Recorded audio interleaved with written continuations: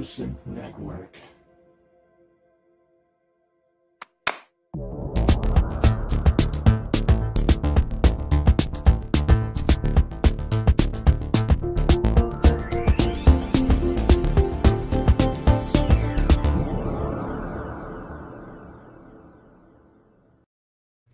Good evening, it's episode 40, Pro Synth Network live show. Welcome. It's just gone 8 PM here in the UK, just gone 3, of course, on the East Coast, midday, or just gone on the West Coast, and we're here back with another weekly show of music technology, banter, and news stories, and just general chit-chat. And I'm joined, as always, by my faithful partners, Cryss and Ben, and we are delighted to welcome back this week. Was going to be last week, but, you know, circumstances didn't allow that. But here we are with Dominic Hawken, Cryss Synthient, and Ben Simpson. Welcome, gentlemen. How are you all? Good, thank you. I've made it. Apologies for missing out last week. I do apologise. Not at all. Not at all. Just glad that we could get you back. Yeah, thank you. We thought it was something we said, maybe. No, I wish it was. yeah, true. Oh, dear. So, Mr. Simpson, how is things in your world? Been very, very busy. Had about 4 hours sleep over the past 5 days. Doing anything interesting, or? I'm just working on songs for the album. Okay, cool. The Electromantics thing. So yeah, and how is national lockdown affecting you? Yeah, well, I've got the luxury of being able to work from home now, so I'm not doing any music during the day and just doing all the work I'm supposed to be doing, which is. Yeah. You're saying that on air, but actually. But it's true. I've not done any music during the day. No, so just not good. Anyway, good to see you, mate. Cryss, how are things over on the west coast of the US of A? I mean, obviously, it's been a turbulent time, shall we say, in your neck of the woods. How are you keeping? Yeah, we're doing all right here. I just try to keep it at home as much as I can, and had some fun. Spend so much time with synthesizers that this week I just had to get back to guitar a little bit. So I've been listening to some of my favorites. I've got my, let's see, which way do I go here? I've got my Jeff Beck Truth album up there, and been listening to some John Mayall and the Blues Breakers with Eric Clapton and some Cream, and so just having some fun time with guitar. And I know we don't want to dwell on the pandemic, but I hear things are getting a little bit kind of crazy, particularly in California. It's your numbers are as rapidly increasing as ours, I hear. Yeah, seems that way, and from what I hear, I haven't been keeping too much on top of the news lately, but I guess we're having some problems getting the vaccine to where it should go. So hopefully we'll get that stuff sorted out. Good. Glad to hear it. And let's go to Mr. Hawken. So, good to have you back, sir. How have you been since we last spoke? Yeah, without dwelling on it, I had a migraine about an hour before we were meant to be going live, and it was a proper full-on. I used to get them a lot as a kid, and there's nothing you can do, but it's proper full-on. It must be like a stroke. It's like you lose the feeling down half of your body, your vision goes, and you get this sort of like someone's drilling through your eye. I used to get it a lot as a kid. I would always get it after exams, so like when the stress was over suddenly, which is so weird to even get it when we were about to do something, because that would normally negate any migraines. And when I was about 14 or so, they found these things called triptans, which are drugs that you can take as soon as you feel it coming on. And they kill it, and they knock you out, and they make you talk blurry, and they kind of make you sleep for 12 hours like you're drunk, but it destroys all the pain and the headaches, so it all became manageable. And then there's other drugs. Funnily enough, they found a drug for epileptics, which that stops epilepsy, but actually it stops the occurrence of migraines. So since the age of about 14, I've had very few, and when I've had them, I take one of these tablets, lie down, and it's been fine. This time I took the tablet, laid down fine, woke up in the morning and had another one, and the tablet didn't work because when they actually kick off, it destroys your digestion. So unless you take the tablet quickly, you can't digest it. Right. And that was it. So day 2 was just like the mother of all, like, I'm gonna die, what's going on. And since then, I was like saying just before we came on air, so up until kind of yesterday, I've been like, I don't really quite know if I'm here or not. Let's just take it easy. So yeah, thankfully, hopefully we're all back in the room again now, and I can try and do all the things I was meant to do last week. Yeah, I've got the kill cam button. Should you just go like that? I'll just anyway. Good to have you, mate. Thank you. And we'll talk more about certain things a little bit later. Let's say hello to everyone that's in the chat room. People have been in there for the last half an hour. So we've got Gethsemane Music, which is Brian. We've got Native VS, Wagyu, Azio Head, all the usuals. Jupiter Boy 74. I saw Simon in there earlier as well.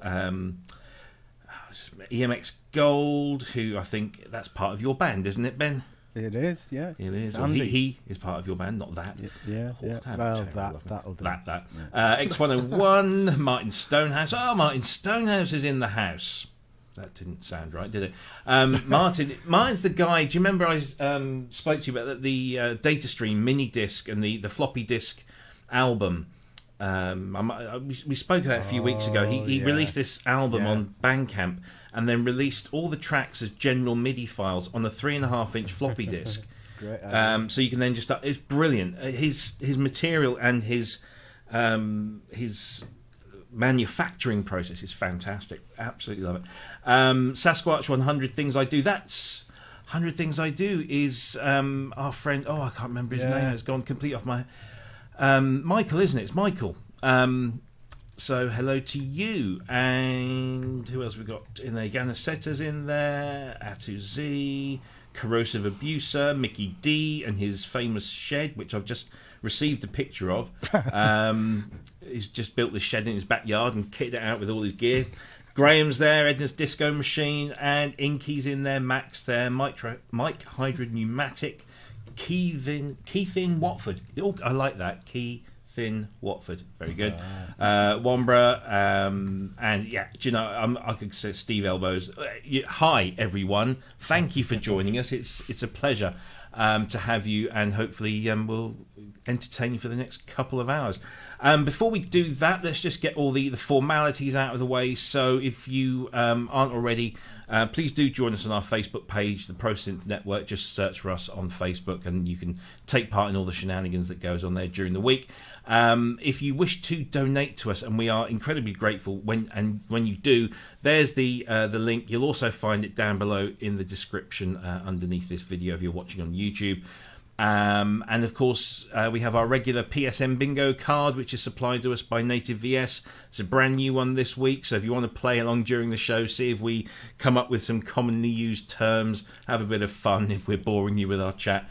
And coming up a little bit later on, we'll have the weekly poll discussion, which is from a question that's been posted on the Facebook page, and we'll discuss that at greater length back then. So there you go, that's all the formal stuff out of the way. Let's crack on, shall we? Let's do our first news topic, which is the fact that Sequential have launched a beta OS that converts the flop to vintage, or gives you the ability to have both, I believe. So I'm going to hand this over. Let's go to Ben first on this one, because I don't have either an OB6 or a Prophet 6, so I couldn't tell you how it works, if it's any good. Ben, over to you, sir. Well, I updated mine, and it does have a great effect on the sound. It can go like really kind of like gnarly sounding. You know, if you have it too high up, it actually destroys the sound, really. So it's best just to use it in moderation, but it really does add more character to it. I've got the Prophet 6, Cryss has got the OB6, and I think it's a huge improvement on the slop thing. It also adds some MPE stuff as well, but Yeah, I noticed that in the description is that that. it provides MPE support. So yeah, I don't know what that actually involves. I don't know if the others have got more information on that. But yeah, the vintage knob is far better than the slot knob. and that's a horrible name, isn't it? So switching between slop and vintage, how is that done? Is that an easy thing to do? Yeah, Can you combine them? It's just it's in the same menu system as everything else is, right? You know, with the global button and gotcha. And some thingy. But I don't think I'll go back. I don't. No. Don't really Can you combine slop with vintage, or is it one or t'other? No, I think it's one or the other. Okay. Yeah. Okay. But it's edition. Brilliant. You know. Good. Excellent. So Really that's the Prophet 6. How about the OB6, Cryss? How is that? Yeah, so I got right on it and was gonna do a video on it and see what it does, and was really excited about it. This is something that we've talked about because Sequential has been dropping hints that this will be the next project they do, and I believe it's Cryss over at Sequential that has been working on it. And so it's like within minutes of it coming out, I saw it, and I spent the next half of the day trying to get it onto my OB6 and kind of going mad using the same system I have here, because you have to do it over SysX. Same system that I've upgraded it before and kept having problems. And one of the guys at Sequential popped on the boards and said, hey, try the bootloader. And so I went through and did that. And every sort of adjustment you can make in SysX, I did. And different interfaces and, you know, USB, MIDI DIN, like trying to make it work. And I've never gotten to work.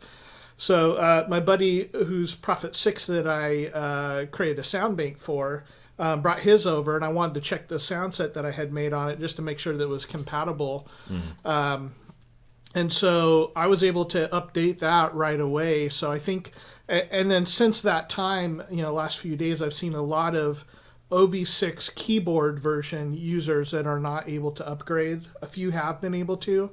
And it looks like the desktop version it's working. So unfortunately, I haven't heard it on my own OB6, but on the Prophet it was quite interesting. And again, it's whereas slop just affected tuning variation on the oscillators, this also does it for the filter and for envelopes as well.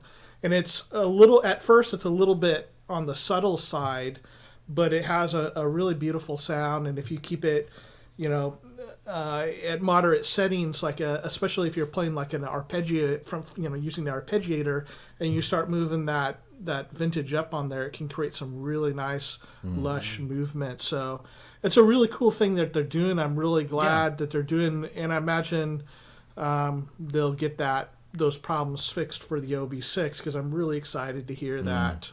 Yeah, it does really.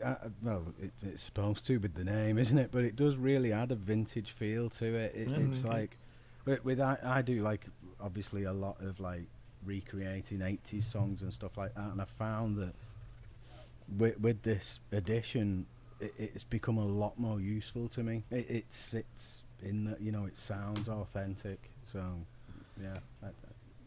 Well, you know, the Prophet 6 is a great synthesizer, and if you do like the Prophet 5 vibe, it does get you a little more in that direction. And one of the nice things too is if you've got sound sets on your synthesizers, the vintage is a little bit more subtle in what it does, and so when you go into globals and you switch it from slop to vintage, it changes your sounds a little bit. And I was playing through mine, and most of them sounded just fine. Like there wasn't a huge amount of difference. There's only one or two presets out of the bank that were affected, but they didn't sound bad. They just didn't sound as extreme as what I had done with slop. So it all turned out really great. Well. I've got Cryss's sound bank, and I was testing it when this update came, and I thought they sounded really good. Good. Cool. So, Dominic, have you got any skin in this game? Well, yeah, to round off the nice binary collection of owners, I've got both. I haven't installed it yet, given I wasn't able to do anything last week. So I can't wait. That's at top of my list. I'm really excited about the MIDI implementations as well on there, and might be worth, if we run out of topics, just recommendations for a controller that's running the MP style stuff and all that kind of thing, because I don't have one. But they're both amazing synths. I've always been a Prophet fan over an Oberheim fan, and I know lots of people, you know, rate that. The Oberheim stuff is always, well, it's Japan versus Ultravox, isn't it? I guess, you know, it's that kind of, yeah. But it was a little bit brittle sounding. It cuts brilliantly in a Simple Minds kind of cutting way, but there's something a bit more esoteric or earthy, I think, about the Prophet. So I can't wait to try it. But the principle, as I understand it, has been around for a bit, and I'm kind of hoping we'll see this the more that FPGA synths start coming out. And it's just the idea, if you make an oscillator circuit, isn't that complicated out of components, you know, so you could model that oscillator circuit, which is what everyone does. But when you put, say, a few resistors in that circuit, each of those resistors has at best like a 10% tolerance, and so the value of the resistor will change by up to 10%, and then as you heat it up, it might get a bit more closer to the proper level or not, and it's putting these little tolerances kind of sonically, if you like, in the programming of the thing. So rather than just saying, well, we'll turn the slop up and that will randomly detune and pan all these oscillators, and they'll be slightly different each time we slop it, but, you know, basically it's a random number. What we're going to do is we're actually going to randomize the bits one layer in than that, you know. So I think it was Diva was one of the first plugins that was actually modeling the circuits of the synths using a you know, an electronic modeling package that you would use if you were designing and testing circuits, and using that to produce the sounds, which suddenly made it sound kind of better than everything else at the time. And then if we start building in those tolerances and the fact that they're not stable, they will move. Not only will they drift slowly over time, they'll kind of LFO a little bit, depending on what's going on. And mimicking that, I think, will get us probably closer to analog than analog, actually. Do you know what I mean? Yeah. Very true. You know, so I can't wait to try it out, and I can't wait to see more of this. As time one goes of on. the most important features of this, I think, is that whereas in the 80s and you know, anytime you're using the old analog synthesizers, like, you don't have any control of what it does as far as like how sloppy the tuning is, really. Yeah. So with some of these, it's nice because you can tighten it off and turn this feature off, or turn it down, I should say, and have a tighter modern analog synth, or, you know, start adding this in, and the Moog one has a pitch variance also feature, and so you can get it really tight where you couldn't on those older ones, but then also you can loosen it up.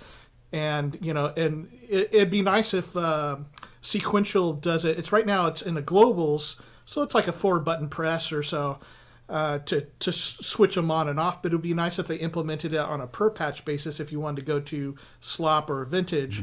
But being able to do it by patch is really nice, because sometimes you want that like really tight, and other times you just want it loose and warm and just way out there. I got it on my Roland MKS80. There's a tune button, and basically you'd find a sound in there and you'd work with that sound and it sounding great. And normally it would be, you wouldn't be recording it, it would be running live over MIDI, and everything would be kind of chunking on. And then you'd press the tune button and everything would sound small again, because everything would just go everything really tight again. And so that's like having a switch on and off slop, like a time delay one, and it would sound better and better and better. And so when we used to work with it all the time, it would be like, don't touch the tune button, you know, it's still getting better, it's still getting better. But everything really just sucks together, and you realize just subconsciously how this tiny little movement, so it wasn't that it was out of tune, it was just nicely kind of earthy, I guess is the proper word. Ben, I'm getting that clicking over your mic again. So I don't know if there's anything you can do. Can you hear that? Is that just, that's not just me, is it? No, I can hear it as well. So if I go like this, you can't hear it anymore, can you? Yeah. And that's definitely you, Ben. Oh, it's gone now. It's gone. Don't move. Stay there. Hear anything. Yeah, it's like a clock clicking type thing. Yeah. Anyway. Yes. Anyway, so there you go. That's the new OS. It's in beta version at the moment, I believe. I think I called the wrong page up when I did that. But anyway, yeah, it's still in beta for the Prophet 6 and the OB6. So it'll be interesting to see once that all gets sorted out and how well that works for everyone. Let's do this next one. I've got to say is one of my favourite things that I found on the internet this week. I didn't find it. It was brought to my attention by Dave Spears from G4 Software, who I must say I've seen a lot of things coming out of G4 Software this last couple of weeks. It looks like they're ramping things up. They're advertising for developers, and they were sending out questionnaires. So that's really interesting. I can't wait to see what Cryss and Dave got planned. They have something that's in the works that will be coming out. They've mentioned it on KVR, I believe, in a thread that they've got 2 projects that they're working on, and one will be pretty soon, I guess. Yeah, that's so good. I understand it. I'm looking forward to that. I think I know what but that one is. Dave hasn't been kind of social mediaing for a while, obviously because they're kind of busy and stuff. But he did pop up the other day and posted a link to this, and this is just incredible fun, and it's just so good. So this is Blob Opera, which is part of the Google Arts and Culture service that they've got up there, and it's this wonderful thing where you just drag the players and they play in tune with each other, and you can also use vocalizations. So that you have the bass guy, then you have the tenor guy, and then comes the mezzo soprano,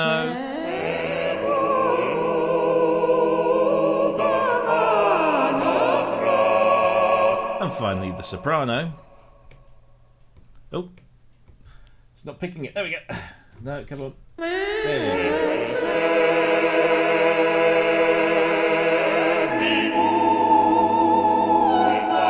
And it's just great to look at and great to hear. It's such good fun. And then whilst you're playing this, especially if you're doing this on a... Oh, they've got random applause. You can mute certain elements. So it basically works from left to right. So if you go for the soprano, they'll all sing in tune. But you can then mute some of them so they don't. And so you can get kind of creative with this. The best thing about this is that if you hook up a MIDI, if you've got a MIDI controller, you can use this on the keyboard, so you can play this on the keyboard as well. It's great I didn't know that. Yeah. Oh man. So yeah, it's I lost 2 hours on this, as there is. It's a good job I didn't know that. I know. You can Totally gone. it just and it works great on a mobile device as well. I've had it on my iPhone. We tried it on the wife's iPad. You can record your performance. Yeah. They've even got a bunch of Christmas carols that. So obviously this has been out for a little while, and you can choose from a playlist. It's just you can just sit here and watch it all day. It's great fun. But anyway, there we go. So that is Blob Opera, which you can just go to the Google Arts and Culture website. So it's artsandculture.google.com, and this is one of the experiments in there. I do love this kind of stuff. There's been a number of kind of web, browser-based fun musical instruments, but this one. Any thoughts on this? It's really well done, isn't it? It actually, I tried to mess it up and I couldn't. It was just it was staying harmonious all the time. Yeah. Despite what you did. And I don't know, everything follows what you're doing, doesn't it? The others go off into alternate harmonies, and it all works. It's really clever whatever's going on in the background. Yeah. It's astonishing, isn't it? Yeah. I mean, Dom, I would say as a coder, what were your thoughts? Yeah, it's just astonishing, isn't it? It's like, I mean, the graphics. Actually, I keep dropping out a little bit. Oh no, maybe it's me. The graphics are incredible, and then you think, okay, so maybe I'm getting swayed by the graphics here. Maybe the sound's kind of okay, and so you ignore the graphics. It sounds actually really good, Yeah. And then you realise, hang on a minute, this is running in a browser. This is fundamentally JavaScript calls here, doing stuff in something that's really designed to just originally to do text documents. You think about Google Sheets and about how much better still Excel is from Google Sheets, although it's getting close now. Yeah. And then you look at some kind of game written on one of the decent engines compared to that. You're actually not far off. This thing's doing not only just the audio work, but the visuals and the graphics. And reading the stuff, I don't know what's going on in the background, but it's saying these aren't the voices of that they've used original great singers who've sat there and they've kind of fed in these samples. So So if you were building a sample library, think along those lines. But then they've used the AI to look at those samples and reproduce them. So what they're saying is you're not hearing the sound of those people. We haven't built a big multi-sample instrument and then jumped around. What we're doing is we're using AI to say, right now, produce a waveform at a pitch with a phoneme or whatever they call it, about the mouth shape, depending on where the mouse cursor is, and that's just amazing. It really is amazing, because the sonic, I mean, even the reverb on there in real time, to work that in the browser is like, what's going on? It's crazy. Really clever, really clever. It's very good. I was getting inspired. Sorry, Chris. I was just saying I was getting all kinds of inspiration when I was messing around with it. I'm thinking, can I use this in anything? Like, will they complain if like, this choir suddenly kicks in on one of these? I was thinking with the sleep app and the sleep, ambient sleep music generation stuff. You're not far off. Just leave it running in the background, and it will just, it doesn't have to be voices. If it can do that really easily with just voices like that, it could just be sitting there generating relaxation stuff. Great. Definitely, really good. Yeah, it says here they developed this machine learning model trained on the voices of 4 opera singers, and recorded 16 hours of singing to then go ahead and get that machine learn. It's great stuff, and the fact that it works not only on just in a regular browser, but it works on an iPhone or an iPad, and it's what I'd like to see, a variation of that, is if you have 4 people and they each get a blob each, and then you can perform together, but it intelligently keeps everything in tune, and it just makes it a whole much more interactive experience. That'd be great. The technology exists for that, so that would be cool. But it's really fun to see.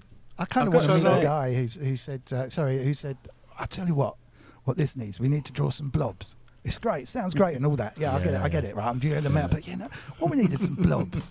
Who said this sounds like a great idea? What was that meeting like?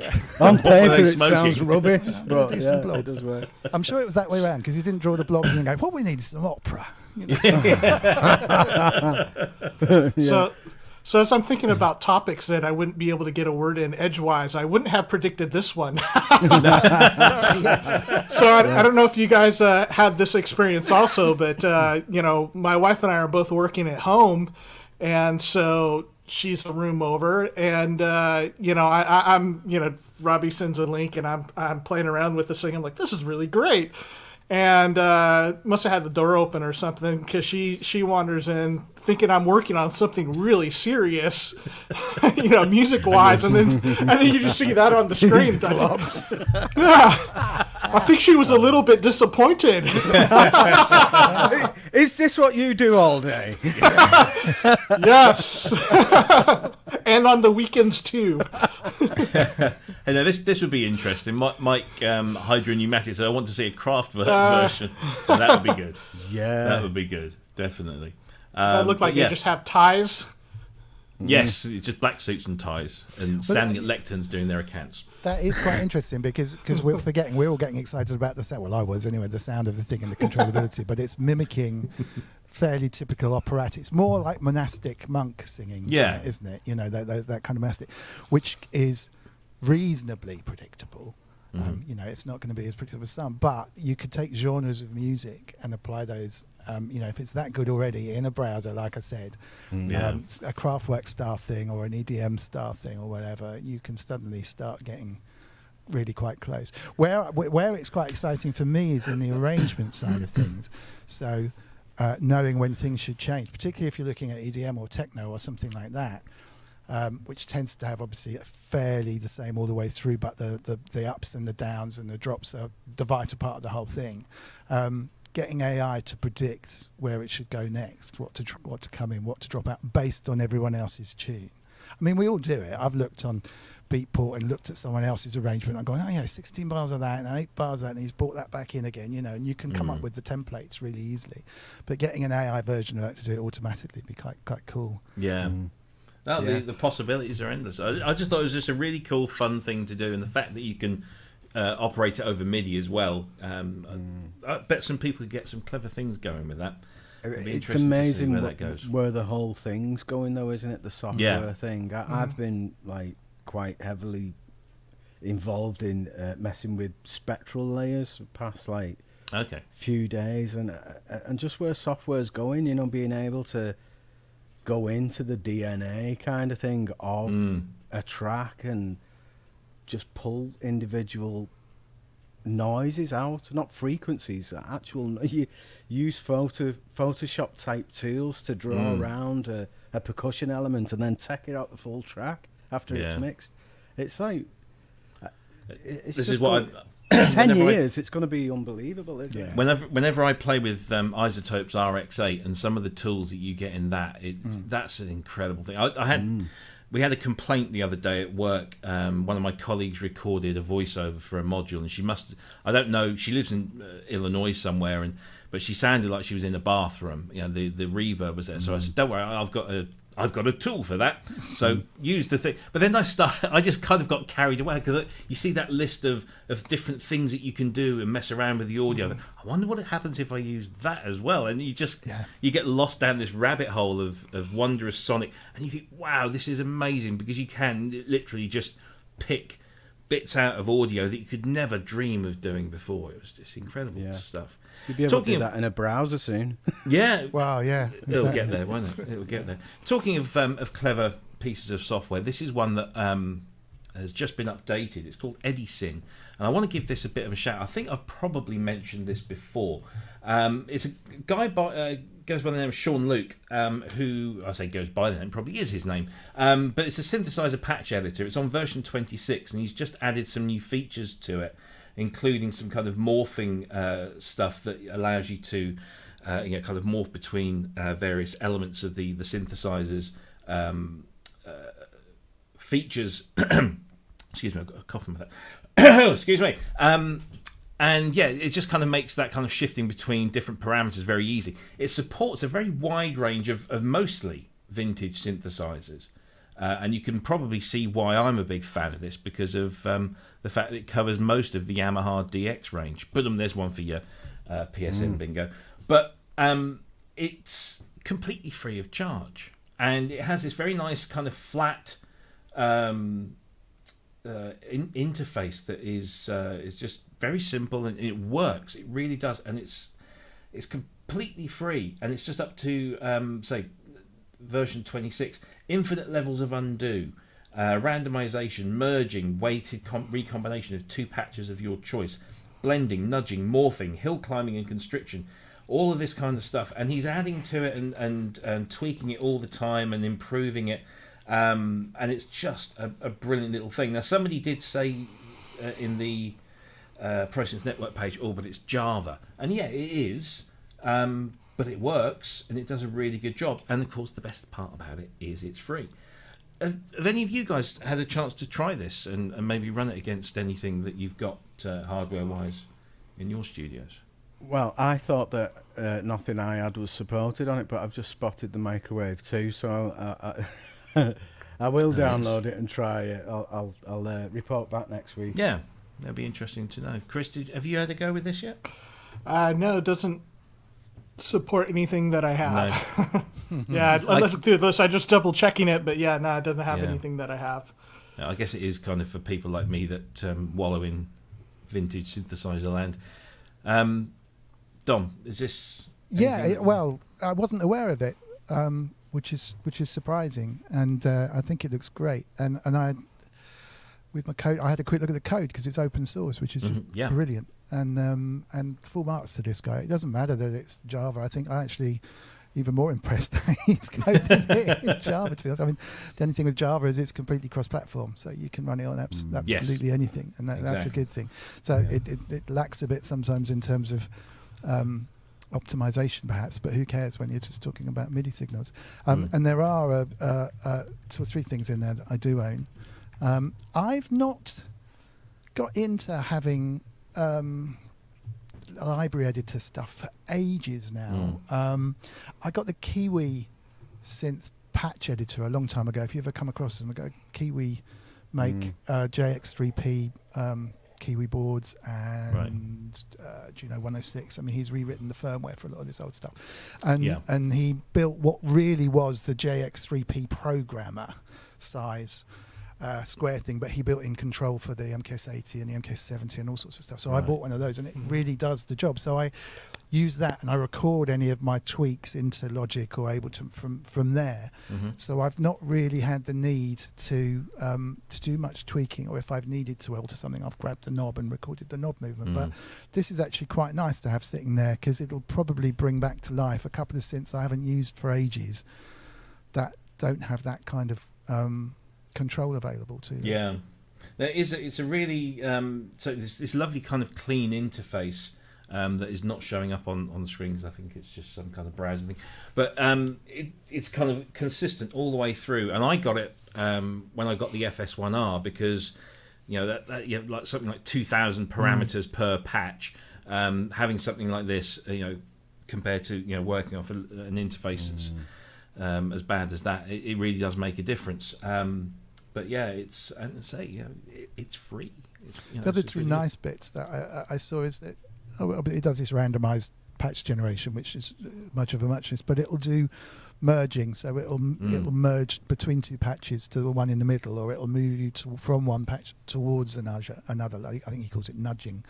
So that kind of stuff can be interesting if you've got a bass sound that you want to add a bit more boom to, and you on the DX7 it'd be interesting to kind of push a sort of slappier sound towards one of the more stubbier sounds and see where it takes you. Definitely, I like that kind of stuff.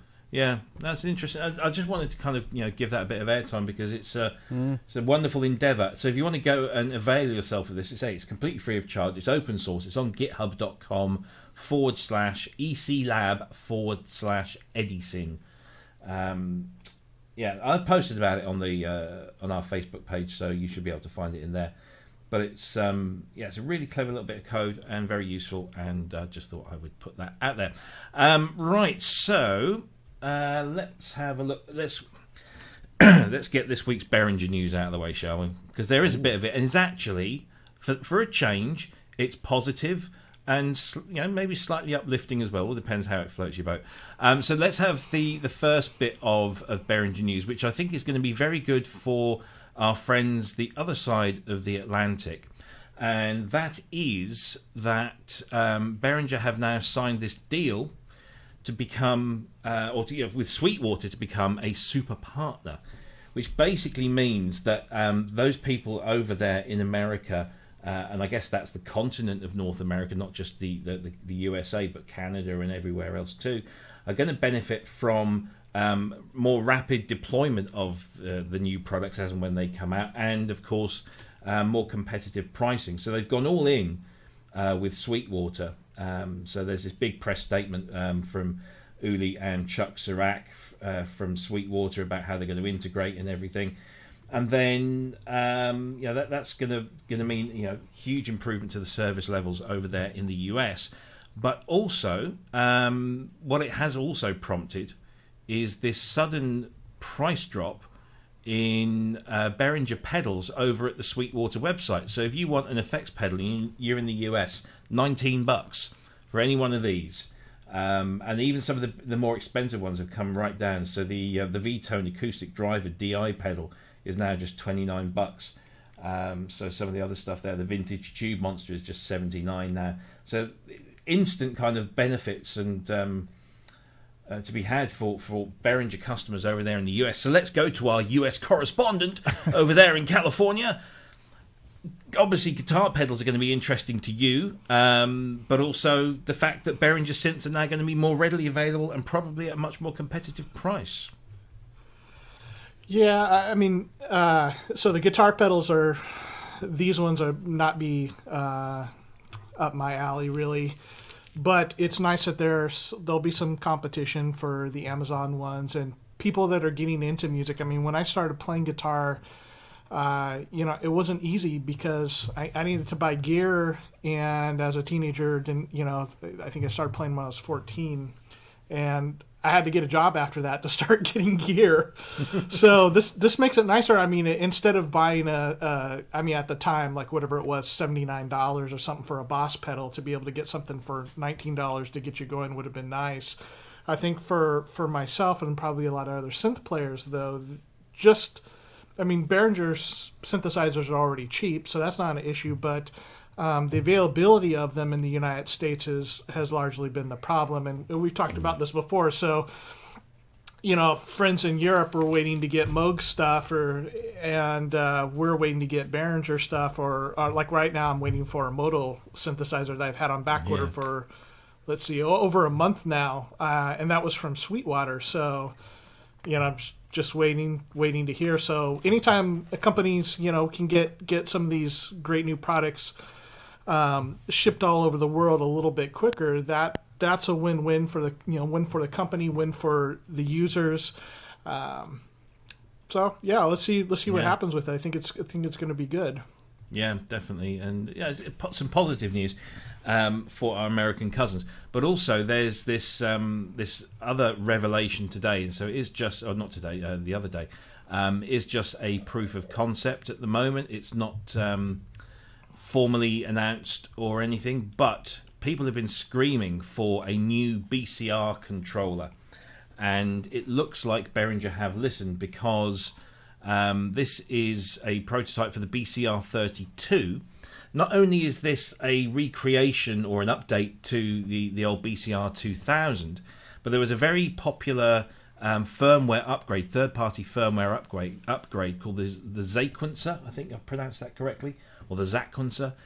And this turned it into a very powerful 32-step sequencer with, of course, all the connectivity that the BCR gave you.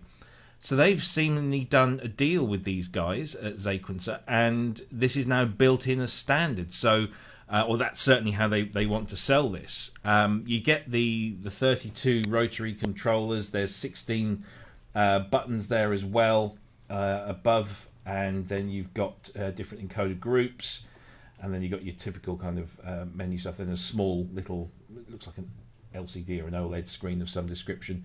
A lot of people have, the response to this has been very, very big and very, very positive. Some people are saying maybe, instead of having just screen printed labels on here, we have digital scribble strips. But I think then you're going to start pushing the price up, because Behringer claimed that they can put this out for $149, which is impressive. And as far as connectivity is concerned, on the back, you've got the usual suspects are all there. You've got MIDI, you've got USB, you've got foot switches, you've got sync, and then you've got 4 CV and gate outputs. So this is really going to be useful for the modular crowd, as well as other people using it for just pretty much anything. I've seen some of these have been adapted. There was an Oberheim third-party firmware I think it was for this, for the BCR. The 2000, and there was an overlay for it, and it just got into programming. I think it was an OBX or the OBX range, and that was quite a popular thing. But Dom, do you use these kinds of controllers? And does this interest you? I managed to track down the BCR, and I think it's a BCF with the. That's right. Yeah. One. So I've got one of each, because there isn't anything around.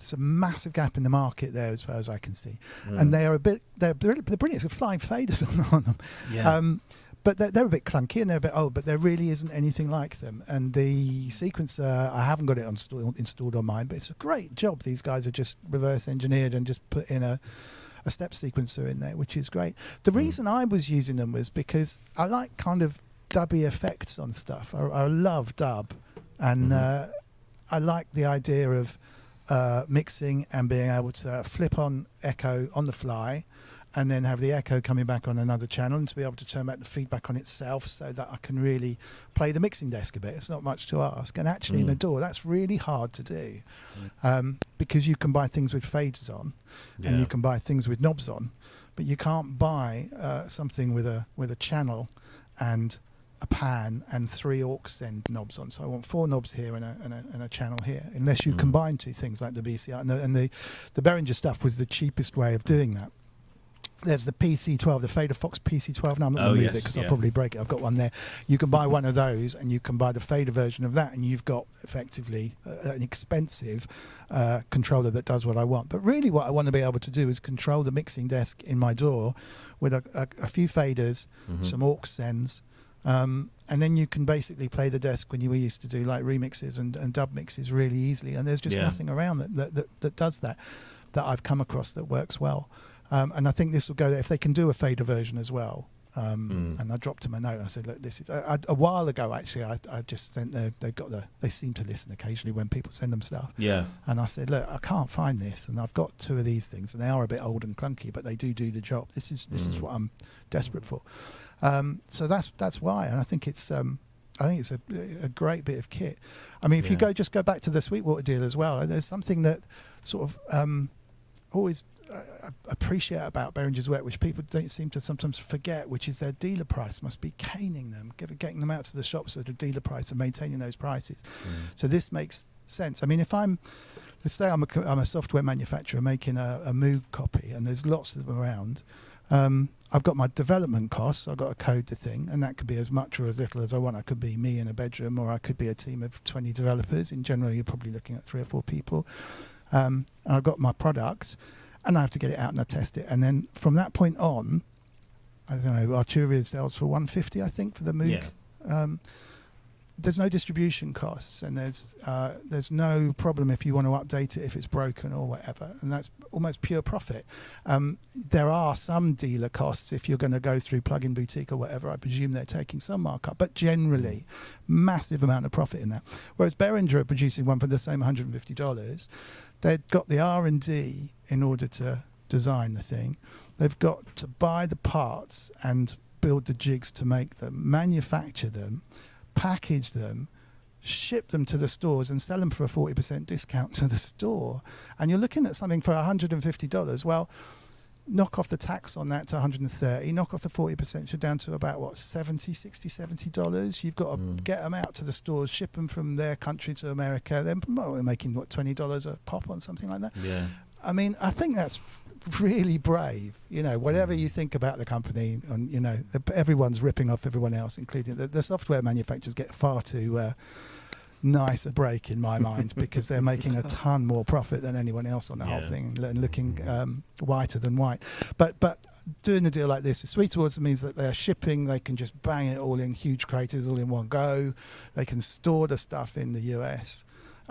Their margin will be better because they're probably in it 50-50 or whatever. Do you know what I mean? It's a win-win for everything. And I think servicing gets covered on that side as well. So, I guess, you know, you can go somewhere and actually get something fixed or swapped out or whatever. So I think it's a good thing. Yeah, it is. Yeah, I mean, it's long been not a fascination, a mystery to me, how the BCR and the BCF. I remember when they first came out and people lost their collective shit over this stuff because it was cheap. Like you said, the faders were flying faders. It was just like, how can they do this? And it's so useful. And they are everywhere. Every studio I've been in, I think, has got at least one of those somewhere, whether it's a dedicated controller for one little thing or whether they use it as a universal. And then they stopped making them, I don't know how many years ago, and they are built like tanks. And they last, and there's a third-party network behind them developing cool things, which obviously they've tapped into with this. So, hats off to them for actually listening, because people have been crying out for this. Yeah. And I hope that there is a BFR, or BCF, sorry, with the faders, and that they replicate that, because that's one thing. I mean, I've got one of these Korg Nano controls. It's an old, the very first one. And, it's nice, but it's a little flimsy, and the short throw faders, they're not very nice. And I always remember I used to use that when I did online radio. And if I used it for something else, I had to go back and do all the settings. So having some kind of recall would be really nice. But they were just, I just thought, if I could pick myself up a BCF. But, everybody wants them. They're so thin on the ground, So, Cryss, do you use these kind of MIDI controllers in your work? Is this something that you might be interested in? So I don't, but I do think this is a really interesting product, and one of the things that I liked about it is that they did do at least that LED ring around it. And as I'm thinking about possible uses, the one thing that I consistently don't care about with hardware controllers is that you don't know where stuff is at. And so it's, you're relying on something on screen.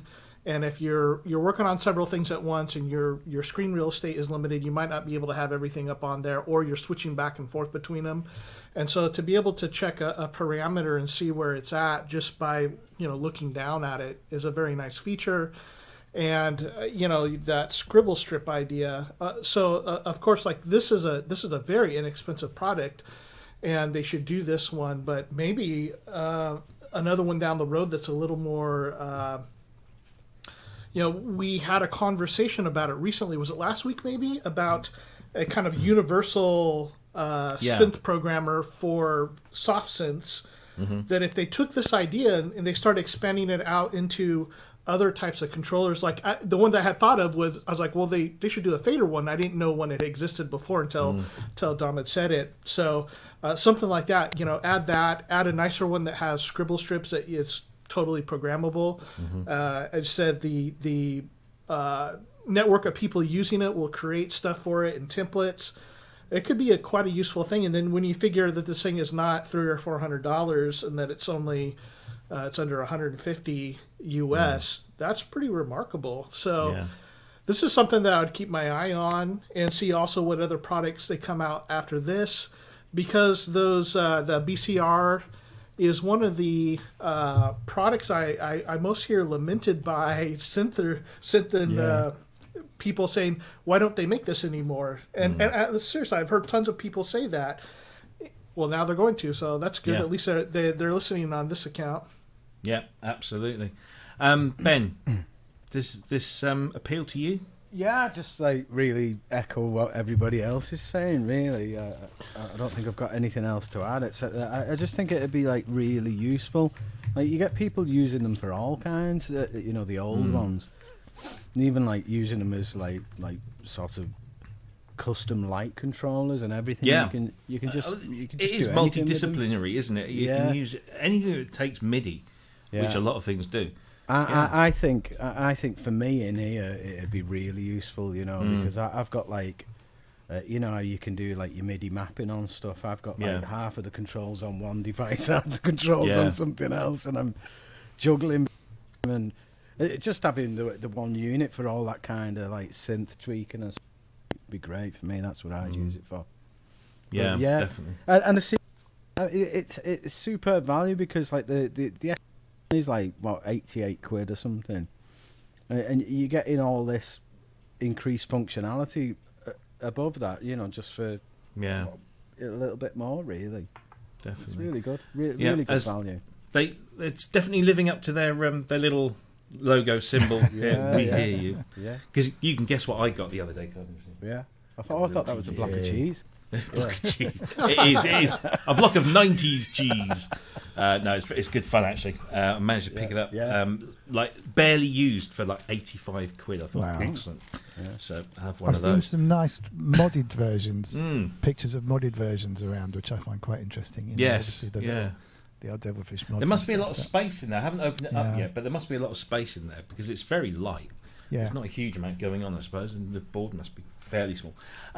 So this BCR, we haven't mentioned this yet. So it features this tool, the Sequencer or the Sequencer. I don't know how that's pronounced.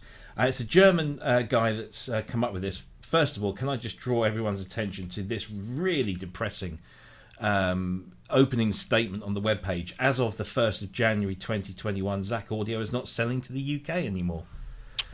I don't know. I'm assuming that's Brexit related, but there you go. That's the way of the world now. But yeah, so they've had this thing now. It's been out for some while. I wasn't, I'm not particularly familiar with it. Ben Jordan did a great video that kind of got me up to speed. I do like Ben Jordan's channel. If you haven't checked that out, do so. But it's only like €79 for this firmware, and it just completely changes your BCR into this 32-step 4-channel sequencer. And the stuff that Ben was doing with this thing, you just randomized notes, and you can have it all set to different keys and chromatic scales, and it's just a lot of fun. And hats off to Behringer for seeing the potential there, and I'm guessing they've done a proper deal. It's certainly on the Behringer web or the press announcement that they've said it's a partnership or a whatever. I think they'd have to. It's not open source or anything. So, exactly.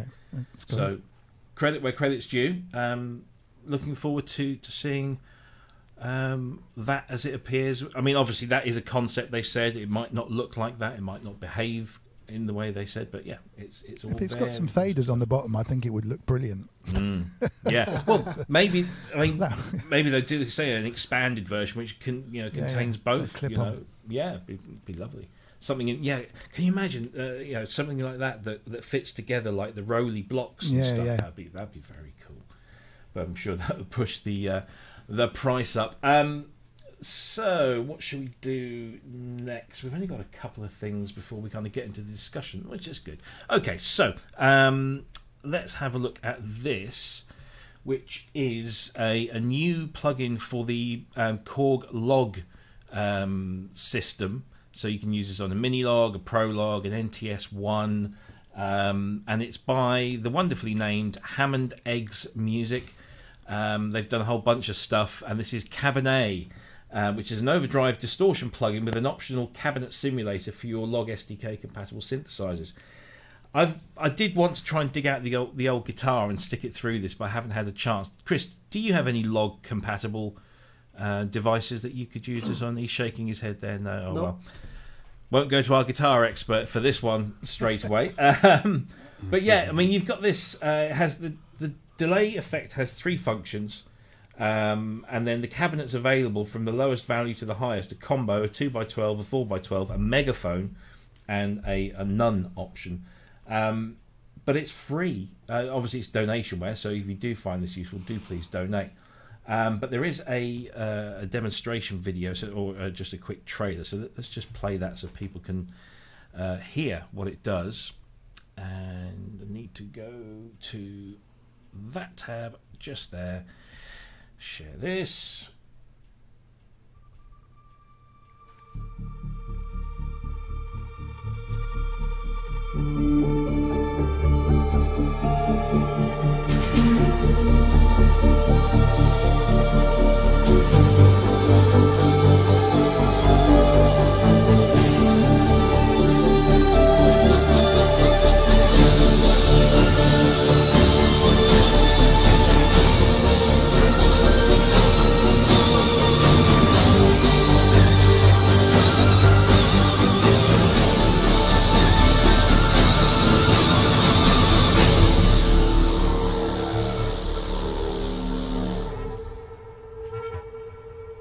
Now, if we're going by a demo, that sounds pretty good, and it's free. And if you've got one of these little things, it's such an inexpensive way to get some superb quality effects in there.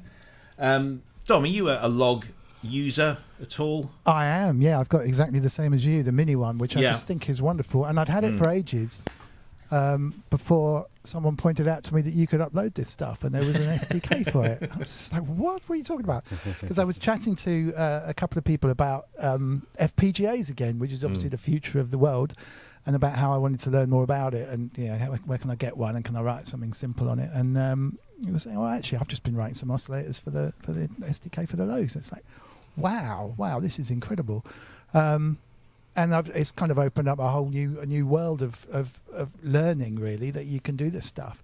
Yeah. And it sounds great. It sounds really, really good. And that thing, I mean, it's the processor on board, the smaller one. I don't actually know if it's much bigger on the other ones, to be honest. But the fact that you can get this stuff working on there is pretty epic. And it sounds excellent. And some people were saying that theirs were noisy or something, but mainly that seems to be USB noise on the that's the only, isn't it? Yeah, it's the only thing I've heard, and it's the same with anything that's USB powered. If you get it in the wrong connection, you get a ground loop, which you can easily eradicate with a ground loop isolator, or just better run it off a pack or a battery pack or something. But it is so actually, if you want to use it for something like this, then it's perfectly usable. I originally got it to use the effects in a modular rack. Yeah. So I basically stuck it inside my modular rack and had it set to some reverb and some delay. And it was the cheapest, best sounding thing I could think of, that would fit in a modular rack. And then suddenly you find out about all this other stuff that's going on with it. And it's like I say, these guys, it's free, and there are some charged ones available. Yes. From these guys, actually, I think, which are extremely good, and from other suppliers, because there's like a third-party market for this stuff.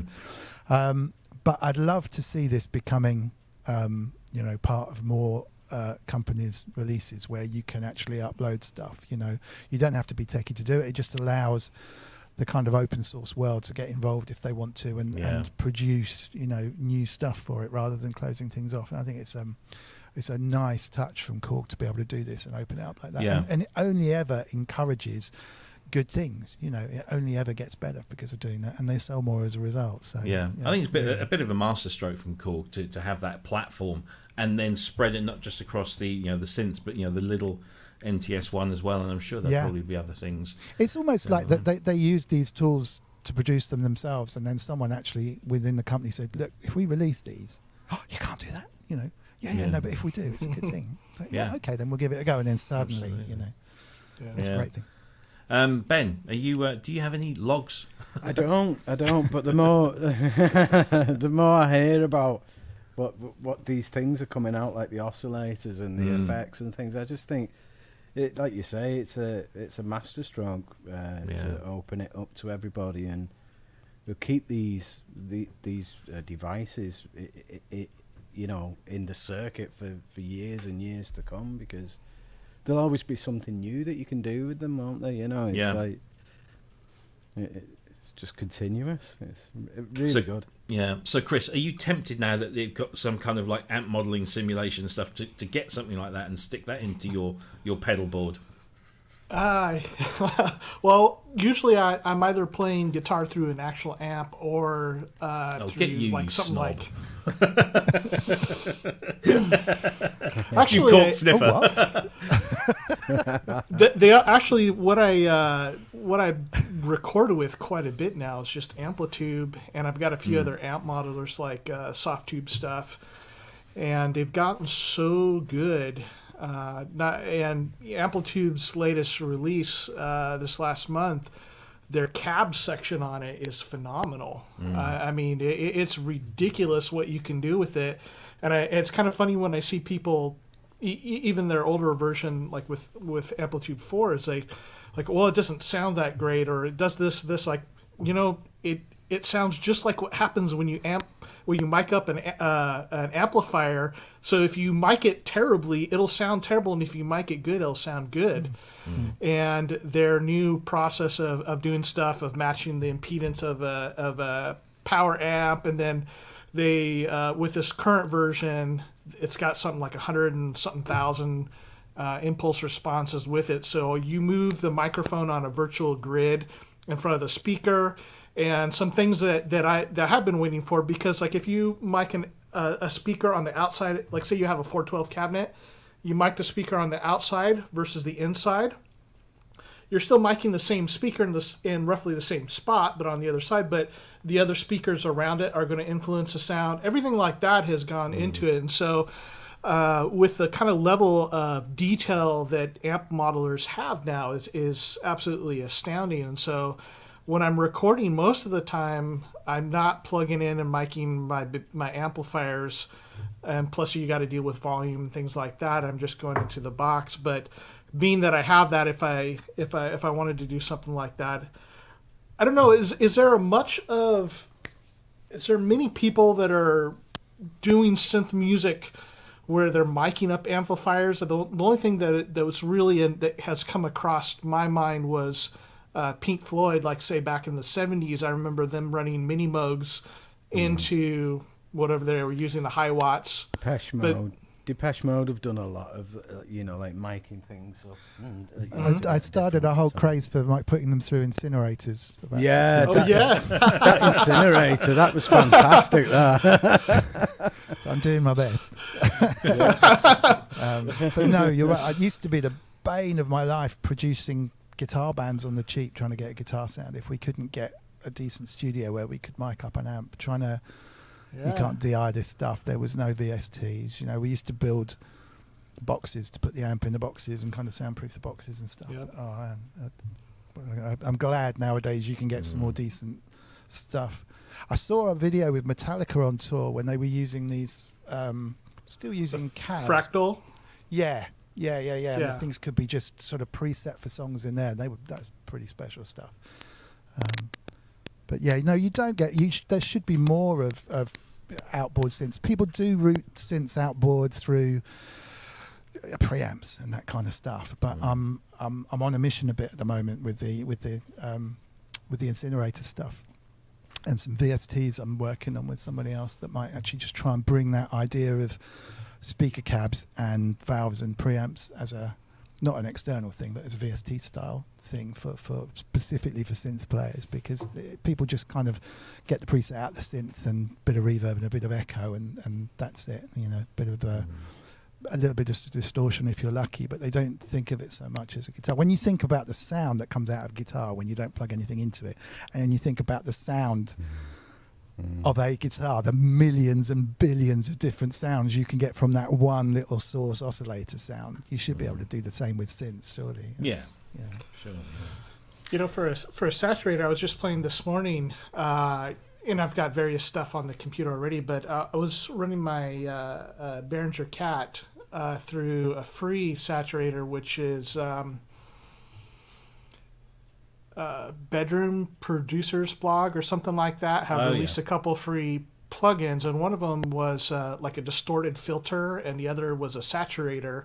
And the saturator one it actually sounded really good on this. So I was experimenting. I just set up like a really clean square wave 2 oscillator sound going into that saturator and dirtied it up, and I actually did it on the Cherry Audio, that what was it called, the little free one, Radio Shack thing. The surrealistic, that's what it is. Yeah, so that thing sounds a little too clean in my opinion, and it just felt like it needed to be a little bit grittier. And so as I was playing with it, I used a saturator on that, and it was just the perfect amount of grit to take it from that like kind of too polished sound into something that's just a little bit more. But I'm not really into like super distorted synthesizers. But if you use them and like just for a little bit of flavoring, of spice, I think that sounds really good. Yeah. Well, there you go. That's Ham and Eggs Music. Which is just hammondeggsmusic.ca. Go to their Logue plugins or Logue plugins, Cabernet, and in celebration, I only just checked this. I've just got a nice bottle of Shiraz Cabernet here, so let me toast the release of that for them. Oh yeah. Any excuse. Such a martyr. I know, terrible. It's a Sunday. I really shouldn't be drinking wine on a Sunday, but cheers and good health to everyone. So I need to lubricate my pipes because we're going to get into the discussion mode now. So we've been putting out these weekly questions on the Facebook page, and we get some great responses. And so it's always good to talk these through, especially when we have esteemed guests like Dominic with us as well. So this week's question was kind of a two-parter really. So the first part of the question was, when recording, how do you decide when to fix mistakes and when to leave them in? What types of mistakes or variances do you leave alone and why? And secondly, what are some of your favourite mistakes in classic recording? So let's deal with the first half of that question, and we'll just go through some of the responses, and then we can go through and talk about stuff. So Brian Oliva says there are no mistakes in synthesis, only undiscovered sonic experiences. Very profound. Yes. Ben likes his happy accidents, so Vicky tells me. Selecting completely the wrong kind of sound for a part and it works better than the original idea. Quantizing something to the wrong value and having it surprising groove. Roger Lyons is the bit in Hey Jude around 3 minutes 5 when you can hear Macca say, "Oh, I don't know," when he fluffed the vocals. And I had to go back and listen to that, and yeah, it's there. 3 minutes 5, it's there. And then we've got some loads more examples which we'll come back to of classic mistakes in recordings. But I think we've all done it. I think we've all gone through something and then maybe messed a setting up or accidentally changed something, or we've and then you play it back and you think, oh, that sounds good. What did I do? And you realise it's some kind of little mistake that you've put in there and left in there. But when do you think, actually, no, I want, I'm going to stick to this original plan, or do you leave those happy little accidents in there? What's the thought process? So, Dominic, let's go to you first.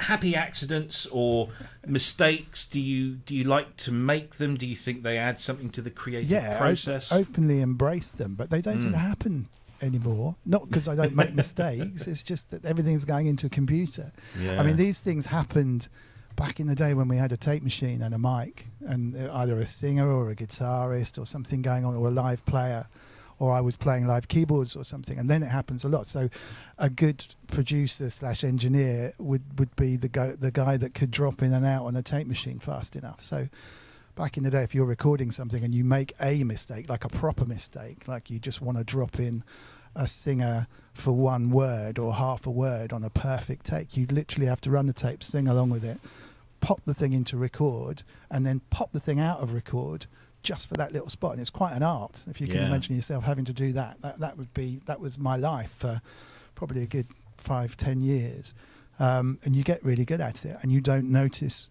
if you get it absolutely right. But mistakes so when you're running a take, like particularly say a keyboard player or doing something kind of strange, or flipping into the bridge instead of going into the chorus, but suddenly the chord sounds great or whatever, absolutely keep them. I mean, the classic keep your mistakes is things like Rolling Stones, really. I was lucky enough to work with Chris Kimsey, who produced some Steel Wheel stuff with them and a couple of albums, and he told me about that recording process, and it was, always have a tape running. That's the main thing. So these guys would just be there standing facing each other in a circle. Kind of Mick would set the tempo by dancing around a bit, and then someone else would start up, and Richards would have a riff going, and everything would be recording, and they'd kind of be looking at each other, but they wouldn't go back and then overdub stuff. That would be it. And Keith Richards in particular, from what Chris was saying, is like, no, you've got to keep it like that. It's one take, and I love that spirit. Yeah. And the whole beginning of Start Me Up is that you get that vibe. You can hear them all just coming in, feeling it out, and then just cracking into it. Yeah. And that's what a live band is. You can't apply that same thing to making something in this room that I'm programming in Logic or whatever. I mean, I often play live keyboards, and it gives it a live feel about it. I still probably go in and move a few notes, actually, just because I'm like that. But more and more, I'm kind of not correcting stuff if it's played live. But most of the stuff I do is step programmed or played in on a grid or something. But if you've got someone doing a live take, then the mistakes are there. The only thing I can think of that sometimes works is if you're programming rhythmic stuff, whether it be drums or bass or keyboards, and you flip it accidentally on the grid, so it's 1 beat out or 2 beats out or something, and suddenly you find a really nice rhythm that's actually not the sort of thing that you'd come up with normally, and suddenly you think, I'm really groovy, I can do this. Then those kind of mistakes you keep. But the classic mistakes are the ones that were committed to tape, and then later someone said, do you know what, we're just going to keep that. There aren't so many good ones. The one I picked, the one I instantly thought of was Blue Monday, where the sequencer comes in like half a step or something behind or in front, and they kept it because it just works. And you listen to it and you think, well, I can never figure out what that mistake is, because I've listened to that track a gazillion times. It's beautiful how it is, and I just can't think, well, where was the mistake? And then somebody had to kind of sit. You hear this? It's that bit, and it should have been over here. And I can't like think how that would have sounded if it had been done the way they intended to do it. And that's the just half beat thing. It really does work. If you're getting stuck, move your bass line or move your hi-hat line or whatever, or move your hi-hat pattern over onto a synth or something, it works. I like the stuff that's left in, like at the end of Life on Mars with David Bowie, and you can hear a phone ringing and that classic stuff, and he says, turn it up some more or something like that. I guess with RX-8 you'll be able to turn the backing tracks down and actually make out a lot more of this kind of stuff that's left in. This is I always use the example of this mix that I did of State of Independence, where we had the reels from State of Independence, and you've got Stevie Wonder and Michael Jackson as backing singers in there clapping, and you can hear them laughing, where they'd comped all the backing vocals together, and they kind of get to the end of the take and they laugh. It is in there. You can hear it, but it's kind of lost, and you don't even recognise it, having listened to the masters. That kind of stuff. It's just a vibe. It's really absolutely, it's a really good vibe. Yeah, Ben, are you prone to mistakes? Do you keep them? Do you ditch them? Particularly in a live. When you was reading back what I'd wrote on the thing, it sounds like I haven't got a clue what I'm doing, because it's all like things going wrong. And I've quantized things to the wrong value. I've played things to the wrong sound. But it is. It's like Dom says. Sometimes if when you're setting something up, if something goes wrong and your drum pattern's playing on a synth for some reason before you get a chance to change it, and you think, hang on, there's something in that. There's something that I can get out of that. And I've done that. I've done that with a drum pattern, and it ended up becoming a bass line because it worked. That rhythm. And it's things that you would like never come up with. It's like Dom said about moving like a drum pattern back a couple of beats, or a percussion. You got a percussion track and you just offset that, and it just gives it the whole thing a completely different groove. And half of the time it is through like not doing things properly for me. It's like rushing or not understanding the tool. Yeah. I mean, I was trying to learn how to use that QX3, because that was trying to unlearn stuff, and even with other old vintage equipment, you approach it with a present day mindset, and you have to think, hang on a minute, this is 30 years old. Why isn't this doing what I want it to do? And you end up cocking it up, and sometimes it's good, and you think, well, there you go, I meant to do that, I'll keep that one in. Yeah. How about you, Cryss? I was just going to say that explains the Blue Monday thing, doesn't it? Because they'll be using like hardware sequencers where it's not like totally apparent what's going to happen next, because the screen's just so small. I don't know, because that was recorded 83. It came out in 83, but it might have been recorded. I can't remember. They used it to come on stage too. It was a little groove they'd come up with that they quite liked, and wasn't it intended at some point to be their encore music, that they would like press the button and then just walk off stage, because they just didn't see the point in encores. But the fact that, I mean, it was 82, 83, so that this is if it wasn't pre-MIDI, it was very early days of MIDI. And so to get all of that stuff working together, because they were using cutting edge stuff back then, it must have been they must have made a heck of a lot of mistakes, but they're the sort of band that don't care about their mistakes. Cryss, how do you feel about mistakes? Yeah, I'm all for them. Yeah. It seems like we've kind of entered a different age, and I think it was maybe Dominic that said, talking about or if it was Ben or Robbie, I don't remember, moving from a tape era into a digital recording era. And there's some things that like we have to be aware of when we do that, because decisions were made for us in the tape era of recording that you wouldn't have to make now. And so that bit, like, are we going to retract that, or are we going to figure out if we're going to splice this stuff together or do a punch in or something? We don't have to do that now, so it can affect us. And when we make music, we're making music too cleanly, and we're off, I can just fix this, I can fix it. And these isolated tracks that are popping up on YouTube, especially the ones that are done where they're playing it from the original tape, not just an RX8 where they pulled it out, but especially those where you hear everything in isolation. You can hear the tone of the instrument. Has really taught me a lot about, like, geez, this is really off.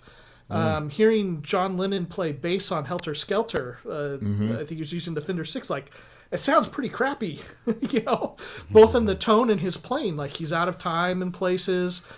But when you listen to the whole of the song, it sounds so good. Or even somebody like Eddie Van Halen. I mean, if you listen to the some stuff off of Diver Down, which is, just listening to his guitar itself, you're thinking like, gosh, this guy is like really drunk. And he probably was.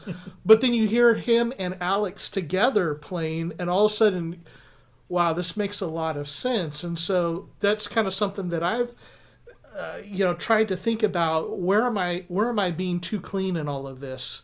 And so when I'm tracking, I mean, the common thing that's done a lot these days, I guess, is that you record a chorus or a verse and you copy and paste it.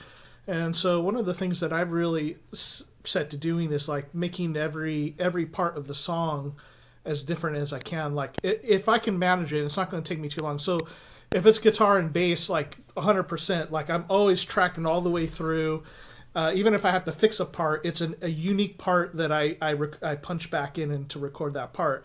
With synthesizer, like that's where I'll probably do a little bit more editing, or things will be a little more samey because I'm not as good. But like Dom was saying, like I'll try to play as much as I can live in, even if it's not perfect, because it's going to have some of the feel, and it's going to add a little bit of the vibe of the to the track. And it's so difficult now because I'm used to playing in a band, and you can play off other instruments, other musicians. Songwriting process has changed a lot for me because I'm no longer like, okay, let's try this again, but do this. Like yesterday I was recording, and I was trying to write 2 or 3 tracks, 2 or 3 parts at once, basically. So I was switching back and forth between guitar and bass as I was trying to figure out the chord structure, and then what would the bass be doing here, and I can't just have the bass player play it. So but some of the mistakes that I guess we'll be talking about that in the second part of the question, so maybe I'll hold off on that. But for myself, as far as my own recording, like I try to do it as much original performances throughout the whole songs, and then when I'm double tracking, like I'll do hard pan guitar parts, there'll be 2 different parts, so you have variation in the stereo field, and it's not something that you go, there's something wildly different happening, but it just kind of keeps our mind interested, our ear interested in it, just like those imperfections we talk about in analog synthesizers. Like, well, the oscillators are drifting against one another, but if you're doing 2 rhythm tracks, whatever the instrument, and you have them playing the same basic part, there's always going to be variations, and you're going to have that kind of what do you want to call it, like that organic, that's what's the word I'm looking massive for? It's just a thickness, isn't it? It's just Yeah. it's, that the whole thing about panning the same guitar part played twice, it's just like, it's so good. I love that sound. And the same with backing vocals. You can get a preset, you can put your vocal in the middle and it'll stick a version left and a version right, tune slightly up and tune slightly down. Forget it, sing it twice. Yeah. Sing it 4 times if you can, left and right, and leave out the consonants, leaves out the t and the s on the end, and leave that to the one vocal in the middle, and then balance it right, and it just sounds heavenly. Absolutely great. Yeah, we used to use that all the time. I love it when you were talking about multi-tracks and listening, and stripping and listening to that stuff. The Classic Albums documentary series, which is I think it's now available on Amazon Prime Video. There's a lot of episodes on there now. If Amazon want to send me a free year subscription for that plug. The one that always gets me is there's 2. There's Stevie Wonder's Songs in the Key of Life, and when you strip that back and you listen to some of those parts, you think that just doesn't sound right. It sounds a bit, and then you bring everything back in, and it's it just works.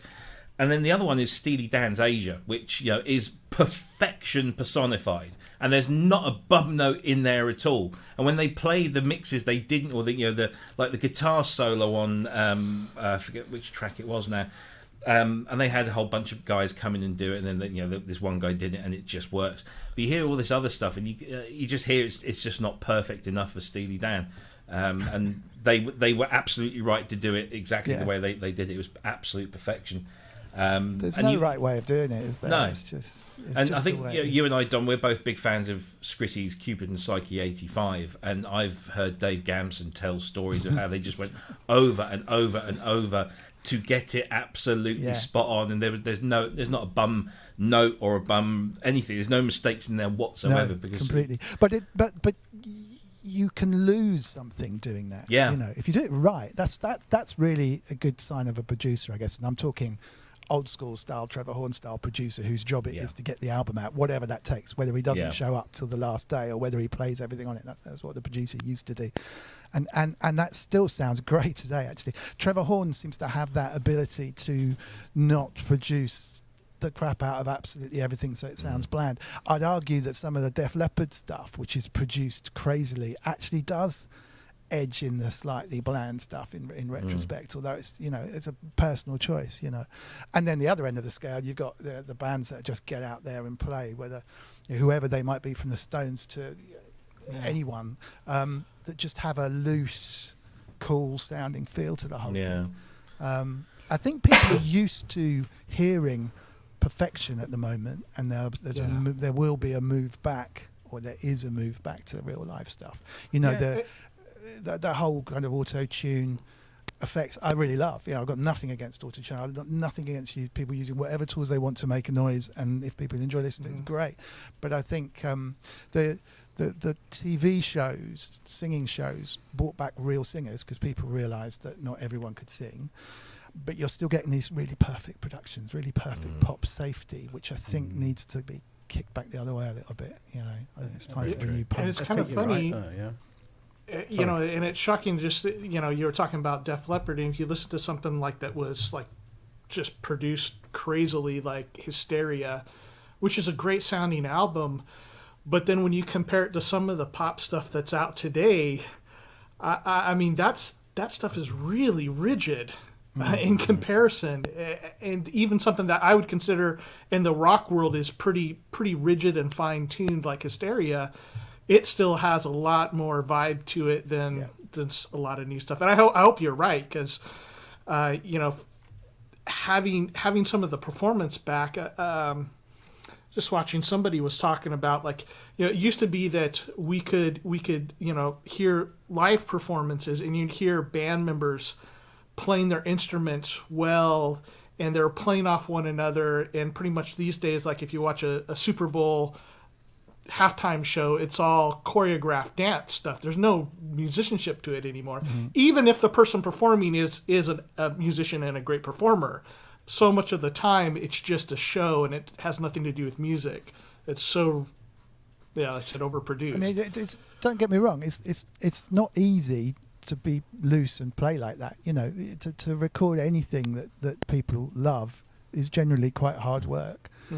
So you have to work hard at making clean, clinical, great sounding pop music, as well as recording the Stones, who happen to be making a good noise together. And to get that whole thing together takes a lot of skill on both ends.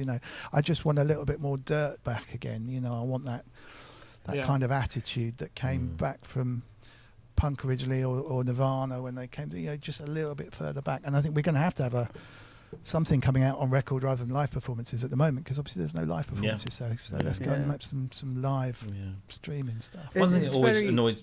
Sorry. Oh, go. No, go. I was just going to say, like, it it leaves you quite cold. This perfect produced sound, doesn't it? It's like it's very rare that I'll listen to something that's been released and every single bit of it is absolutely perfect. It's perfect. There's no noise in it. It's all quantized perfectly. It's arranged perfectly, and it just kind of washes over you. And then something like I don't know, some like indie band will do something that it's like there's it's just emotion in it, isn't there? Yeah. You can hear them drop the guitar halfway through it. Or there's only like 3 strings on the guitar. It's a really poxy drum kit, and you want to go out and buy it for some reason. It's like we really connect to this. Well, sound. The human brain loves imperfection. It's because it's natural. Whether it's an offbeat this or a slightly out of tune that, it makes it more appealing. And I was just looking down. I've got a whole bunch of Peter Gabriel live albums that I've been going through, and Peter Gabriel is well known for recording taking these recordings, then overdubbing to get it to his degree of perfection. And I think it kind of spoils it a little bit, because we know that live performances aren't perfect. That's what makes them live, and that's what makes them great. And so and he's not the only one. I just singled him out because it just kind of sprung to my mind. But there are a lot of artists that will they'll do a specific live recording and then take it back into the studio and, there's a bum note there, let's get that out and put it in. No, leave it in. That was there. That was the moment. Don't destroy those mistakes. They're what make you human. And there are others. Some of the best live recordings are just straight from the desk and sound amazing. I've got the opposite story of that, actually. This is probably my leading on to the second stage, though. But me and Ben and Andy Boilerhouse, a DJ duo got the gig to remix a song for Kim Mazel called No One Can Love You More Than Me, which wasn't a hit. It's probably the best record I've worked on that wasn't a hit in the whole history of everything I worked on. And we did this remix, a great tune. It's a Rick Wake production, who, you know, he's done Whitney Houston. He was the in-house producer for Sony, so you name it, you know, this guy is just up there. So, wow, this is great, you know, we'll do the remix. And we did this great remix, a lot of programming, we got some real percussion on there, but it came out, it sounded brilliant. And we got, a week or so later, we got this message back saying, well, we think we're going to use this as a single. I was like, wow, this is fantastic. This mix works. But we've got a couple of little tweaks to it. So, oh, brilliant, that's fine. I've still got all the discs and everything, you know, we can go back in. So they did this whole, I got this call, you know, we'll set it all up. You just got a little bit of work to do on it. Didn't tell me what it was. So I turned up at, I think it was Psalm. Everything was recalled and whatever in the big live room. I'm thinking, what's going on? And they said, oh, we didn't tell you, you've got a piano solo to do. So we didn't tell you because we thought you might be a bit nervous. So they're all there, right? I was like, well, I'm glad you didn't tell. Anyway, look, I've got a great piano sample sound here, so we'll set it. Like, no. There's a piano all mic'd up. They got the room at the back, didn't they? Yeah. Okay, and Kim's coming down soon, so you know it will be good. So I'm like, oh, all right, fine. So I'm sitting at this piano, and I can play piano, but to be dropped in like that wasn't my my most comfortable moment. So I said, all right, well, have you got any idea of what's going on? He said, no. There was piano that I programmed on the track anyway, something along those lines. So I said, like, run the track a couple of times. Just go round it. I'll see what I can come up with. So I kind of worked out this thing. And that must have gone around, 15, 20 times. I said, how's that sounding? And they said, brilliant, that's it, you can go. And they actually recorded the take that I'd done messing around, and it sounded fine. And that was the end of my session. And it was a mistake. And it was, honestly, if I'd thought about it, if they had told me, I'd have like worked out this pristine little thing, been really uptight, I'd have been really nervous about the whole thing. And actually, just playing, I think they might have either taken a couple of drop-ins whilst I was practicing the various takes. And funnily enough, I hadn't heard this track for ages. I listened to it before I came on. It sounds great. It's a really good solo. It was a shame it wasn't a hit. But yeah, that was a complete mistake that ended up on tape and captured the vibe, fitted in really well. And you know why it wasn't a hit? It's because they used the crap tape. They used the wrong piano solo, didn't they? Yeah. That's why. There was like, I forget the name of it. Whose song is it that...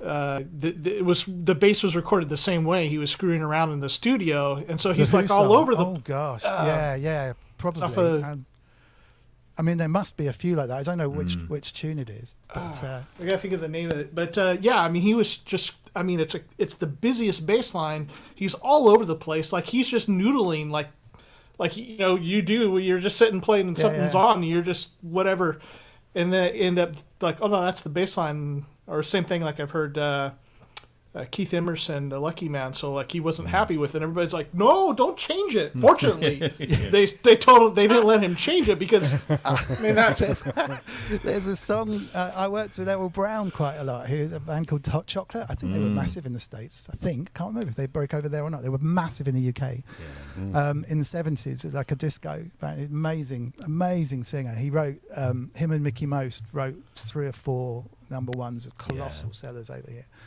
And I Believe in Miracles is one of these tunes, and it's got this guitar riff that goes dong, dong, dong, dong, dong, dong, dong, dong, dong, dong. And he said they were in the studio and they couldn't work out the guitar riff, and the guitarist just lying in the back like this.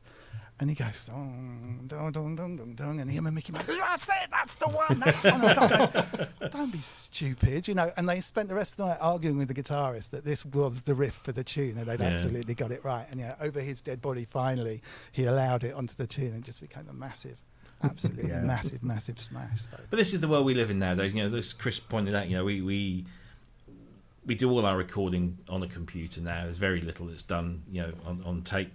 And if you've got the ability to fix that note, to change that tuning, to omit that fart sound that happens, or whatever, you can, and you generally will, because it's just there. I mean, when I did my thing for Songbird, I had to play the solo I was playing the solo on the Prophecy, and I'm not a keyboard player naturally, so I was just kind of improvising, and I visualise where all the notes are, and then I just make sure my fingers land on them, and hopefully in the right sort of order. And there were one or two moments where I hit the wrong note. One of them worked, and I left it. The other one didn't, and so I just came back in and just drew on the piano roll and just moved it to the right note. And when it's synced up with the video, only the eagle-eyed will be able to tell that the note that's playing, that one little note, isn't the note that I'm hitting because I've just shifted it up there. But it was just a perfect example where one note was hit wrong, but it worked, and the other note was hit wrong and it didn't quite work, and so one stayed and one went. But that track that I was talking about, I believe I just pulled up iTunes to look at track names. I believe it was The Real Me off of Quadrophenia. Yes, that would make sense. Yeah, it is quite bonkers, isn't it? Yeah, excellent. Yeah, so it's overthinking stuff. I think that's the thing, isn't it's it? exactly Don't that. overthink it. That's exactly that. The more stuff I do, the less time I spend mixing it. I just make sure I've got a really good source sound. If you want a kick drum, just be happy with the kick drum with no effects on it. Don't try and fix it. You've got your kick, less and less I add to it. I'm quite intrigued about, like we mentioned, that like the human brain, finds like imperfections more appealing and that in music. But how would you go about making this like less than perfect sound in an electronic environment? What kind of techniques would you employ to make? Because everything is naturally, isn't it? You've got to break it really. To get that imperfection. It's not going to happen naturally. I think you can use the time constraint. So like was it FAC 10-minute make us tune in 10 minutes type thing is the extreme version of that. Yeah.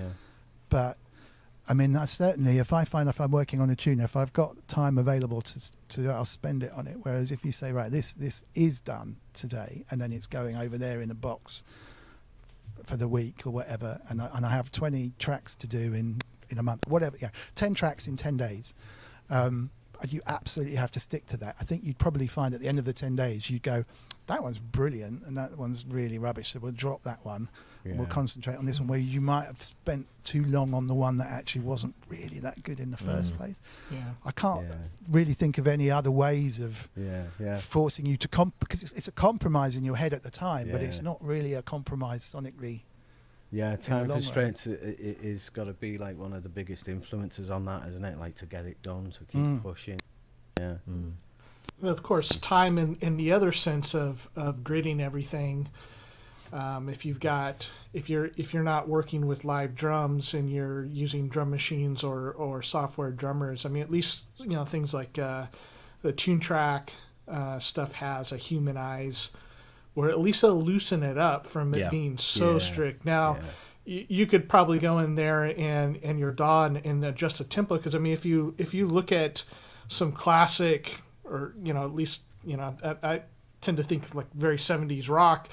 Led Zeppelin and stuff, you have like some really big swings in BPM in different parts of the song, but we don't think about doing that in an electronic music production to give it a different feel. Like, oh, we're going to slow down here. Like, what?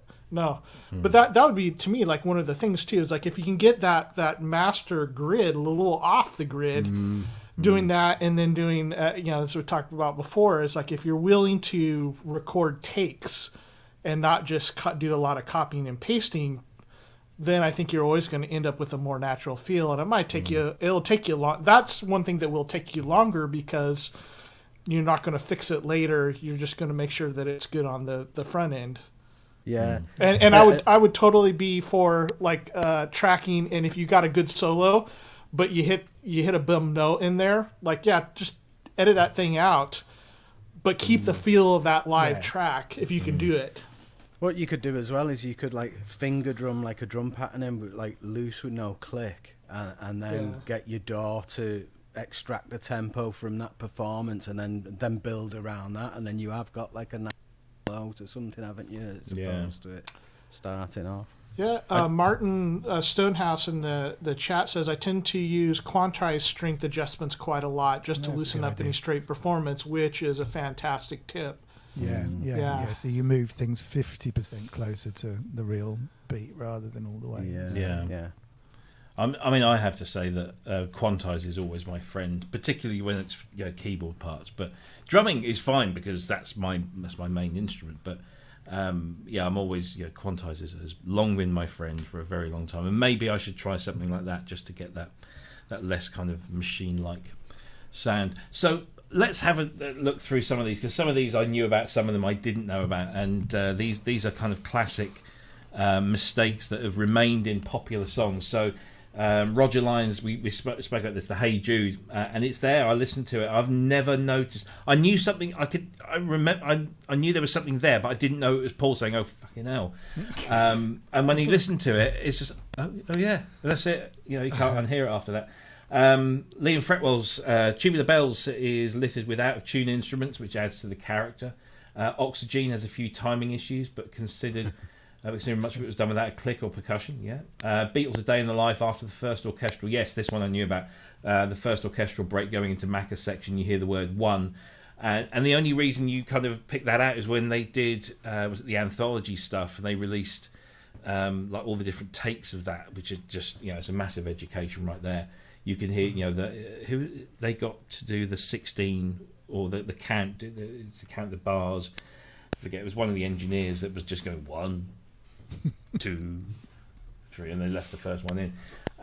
Paul McCartney's harmonies on If I Fell, where that's one you can hear.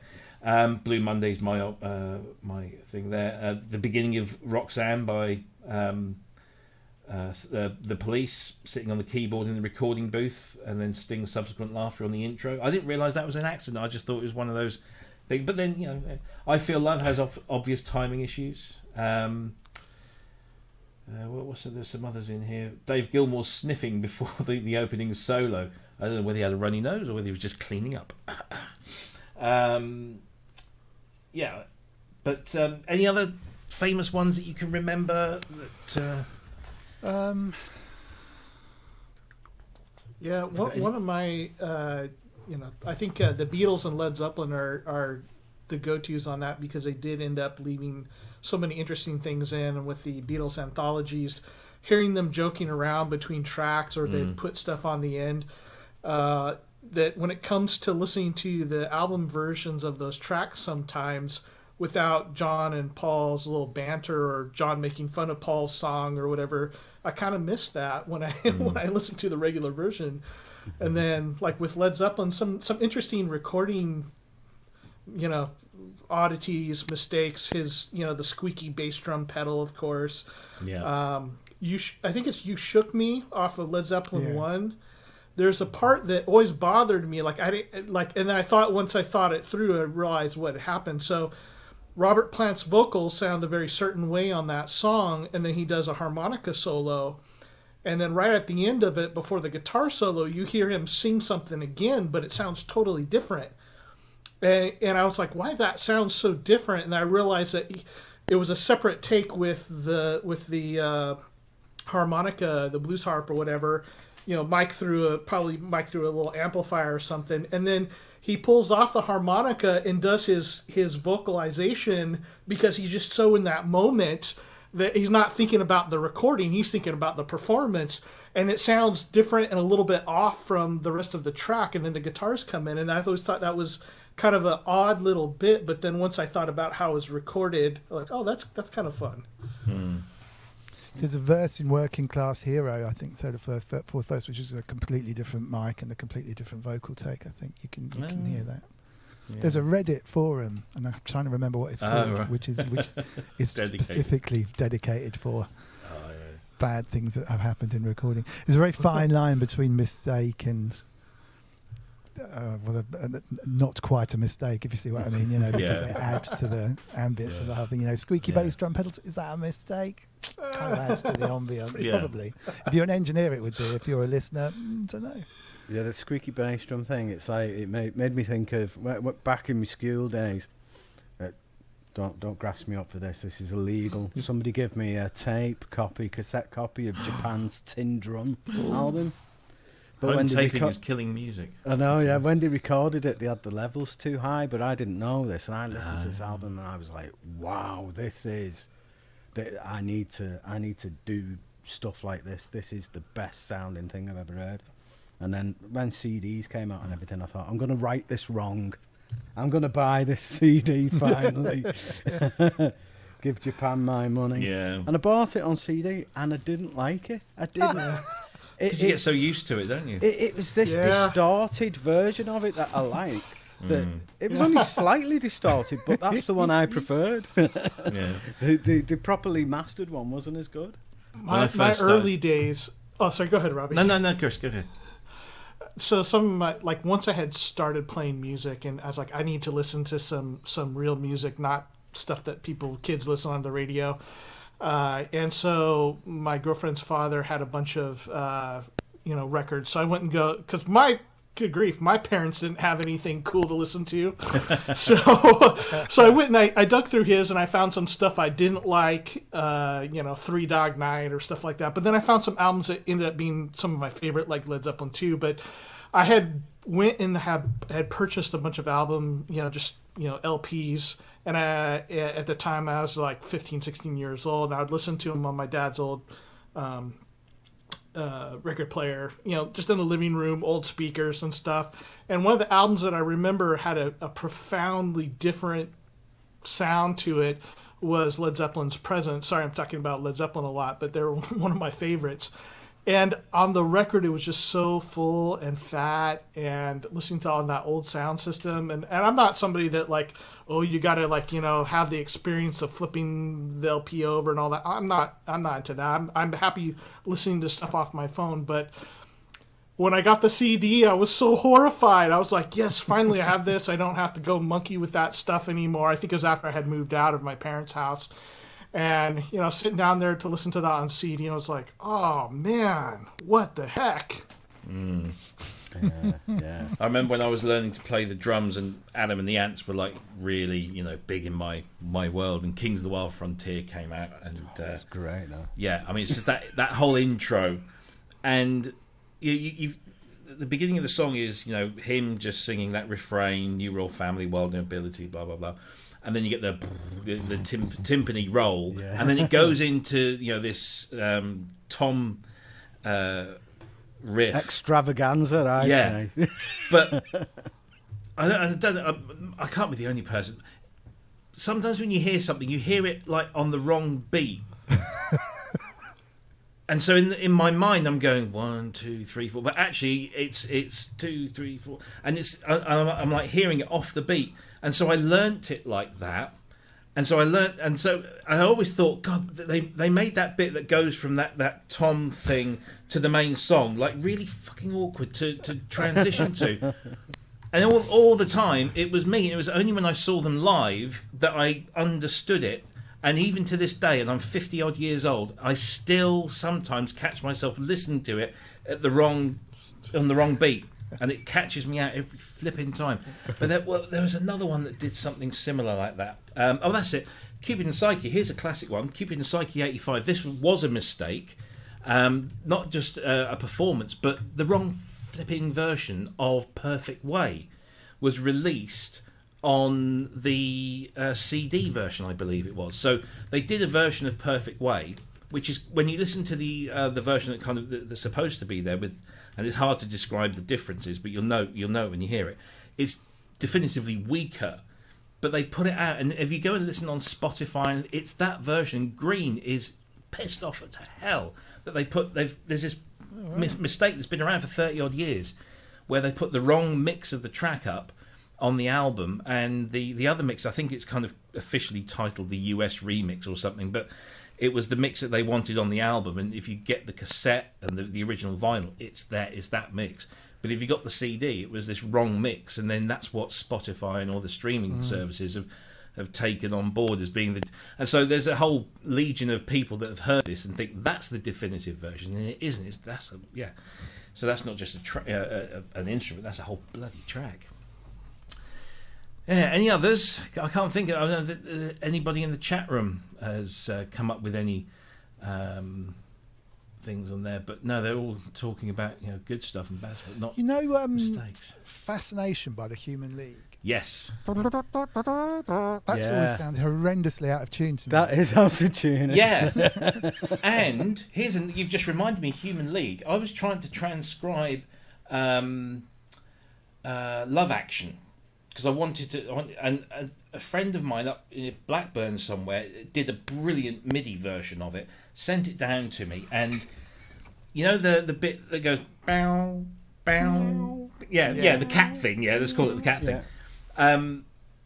Partway through, the timing of that shifts, and then it goes back again, and then it goes back again, and he listened to it and just assumed, using a computer, that it was just there, it was on the one or whatever, and then he forgot this little bit, and when I listened to it, it was just like what, big alarm bells, so you could hear it a mile off. But again, I don't know whether that was a mistake from for the Human League. It shifted its timing and then shifted back again. I never noticed that. I've just been working on that a few weeks ago, and I didn't notice that. It's absolutely it's a brilliant song. I love that album. Yeah. But there is that little bit, and it kind of goes off for a middle eight, and then it comes back, and the timing is shifted from like on the beat to off the beat or something, or the other way around. I know on Cars, Gary Newman's Cars, the actual tempo of the track speeds up every time the drummer does a drum fill. That happens with a lot of bands, actually. I remember I had to try and chop up a Duran Duran track quite a lot drum under it once, and it's all over. This sounds great until you actually look at it on on some bars. You're like, what that? So here's the thing. I got this the other day, the TD3, the Behringer TD3, which you guys can just see there, and I've been having loads of fun with it. And the first thing I did with it was to program this bass line in. Which is Orange Juice, Rip It Up. So I thought to help me just get the right notes and the right tone, because the filter and everything, I'll call it up on YouTube or whatever, and I played it, and there was this live performance, and Zeke Maniaca, the drummer, who's absolutely brilliant drummer, but they're doing this thing like on the tube or something, and they all come in at all the wrong fucking time, and the drummers, it starts off because they didn't use the 303 live. So Edwyn Collins is playing that guitar riff, but he's really going for it. So he's quite nervously excited, and Zeke's trying to get him back into So the first 4-8 bars of that is Zeke trying to say, "Get the fuck into time," because and then once they're there, it's fine. But that was I love that song, really good. Any other suggestions that we can look out for? Because I love going through that and just listening for those things. Doesn't seem to be much in the chat room. There's lots of talk about Simple Minds in there at the moment, and which is not a bad thing, of course. Yeah, we must get Mick back on one day. Yeah, he'd be well up for that. Yeah, hopefully with a better internet connection. So that would be good. Anyway, so before we go, Ben, you wanted to have or you just sort of expanding your experience with Cubase 11, you said. I've been, I don't know if I want to go into this. Is a good thing or a bad thing? I hope we are ending on a positive. Well, I've been, I installed a demo of Cubase 11, and I was like, oh, this is really good, this. And then I've got these... these things, they're like Mackie kind of Behringer ones, but Mackie control things, and all of a sudden sending any kind of out from these, rewind or something, it caused that spinning beach ball thing. And then it just seemed to get progressively worse. It was like you couldn't use these at all without the beach ball, and then it was like the program was just going off. And I've been looking around online, seeing if anybody having problems with it in Cubase 11, and I couldn't find anything, so I swapped to the Steinberg CC121, the official hardware controller for Cubase, and that's doing it as well. And you can't. So I thought it must be my USB routing or something. Something must be going in some kind of loop and that. So I put the CC121 directly into the computer itself. You know, like there's no hub, there's nothing, and it was still doing it. And I think that's like really a bit dodgy for something that, well, Yamaha have made for Steinberg to not work with the Steinberg software. I thought it must have been something unique to me. So I went back to Cubase 10.5 or whatever it is, the one before, and it works fine. And one of the big things with Cubase 11 is the inclusion of this spectral layers 1, isn't it? Like now that you can, to me anyway, it seemed as though they were making out like now you can use this technology within Cubase, like the spectral layer editing that can be used within Cubase. So I thought, well, I'm going to lose that, and I was getting quite into that. I was spending quite a lot of time using it and stuff. I went back to Cubase, and you can do it in that. Cubase 10.5, you can do it in that. So like this update to 11, I'm not really sure what you are what you're paying for your money. I know that they include that spectral layers 1 in the package, but you know, you can, if you've got the other spectral layers, you can still use that as an extension in Cubase and get all the benefits, whatever. So yeah, I've gone back to Cubase 10 or 10.5 because I'm not happy with 11 at all. No, that's a shame. It's a shame, and you'd expect more from them, I suppose. But yeah, and it's just like they want these incremental upgrades. You know, like 10, 10.5, 11. There'll be an 11.5. It's like you're paying like twice a year, really. This is exactly why I dumped it, and I've said this time and again. I'm at the point now where I'm thinking, well, probably me hardware stuff isn't gonna, get altered for quite a while. The computer's just been upgraded, like totally, so that's not getting updated for a while now. I might as well just stick with 10. It works. It works for me. So, what's the point of upgrading and throwing everything? Because I configured it all and then I lost it all and went back, and so I had to spend like another day reconfiguring software and stuff, and it just stick with what. That's my tip for the day, is just stick with what works and don't buy Cubase 11.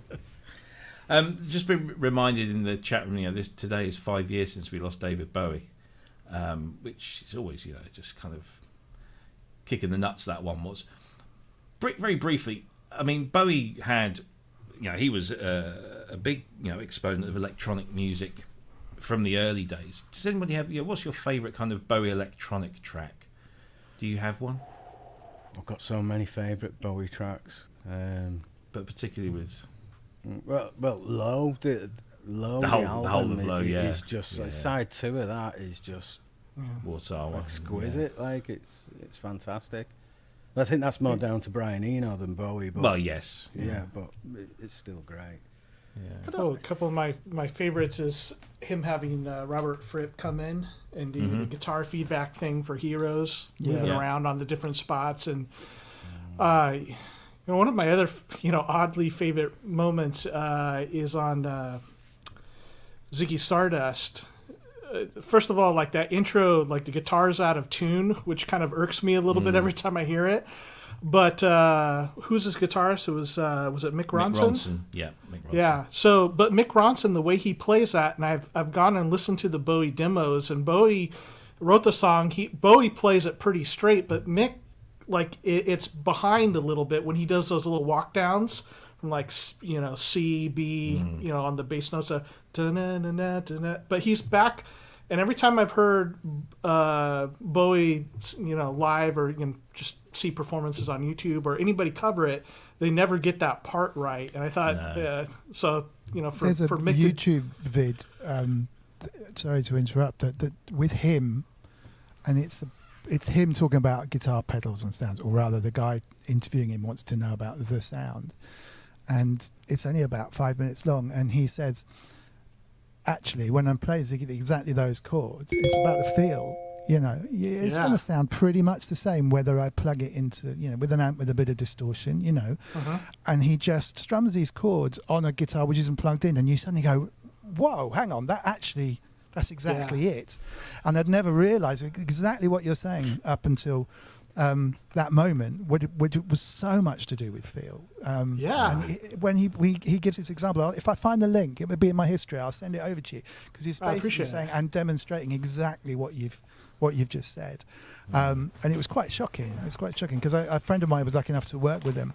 And he said he's an amazing guitarist, but when you hear it with no sounds, with no mics up stuff going on, and it is exactly the way it feels, which is the way it should be, I guess.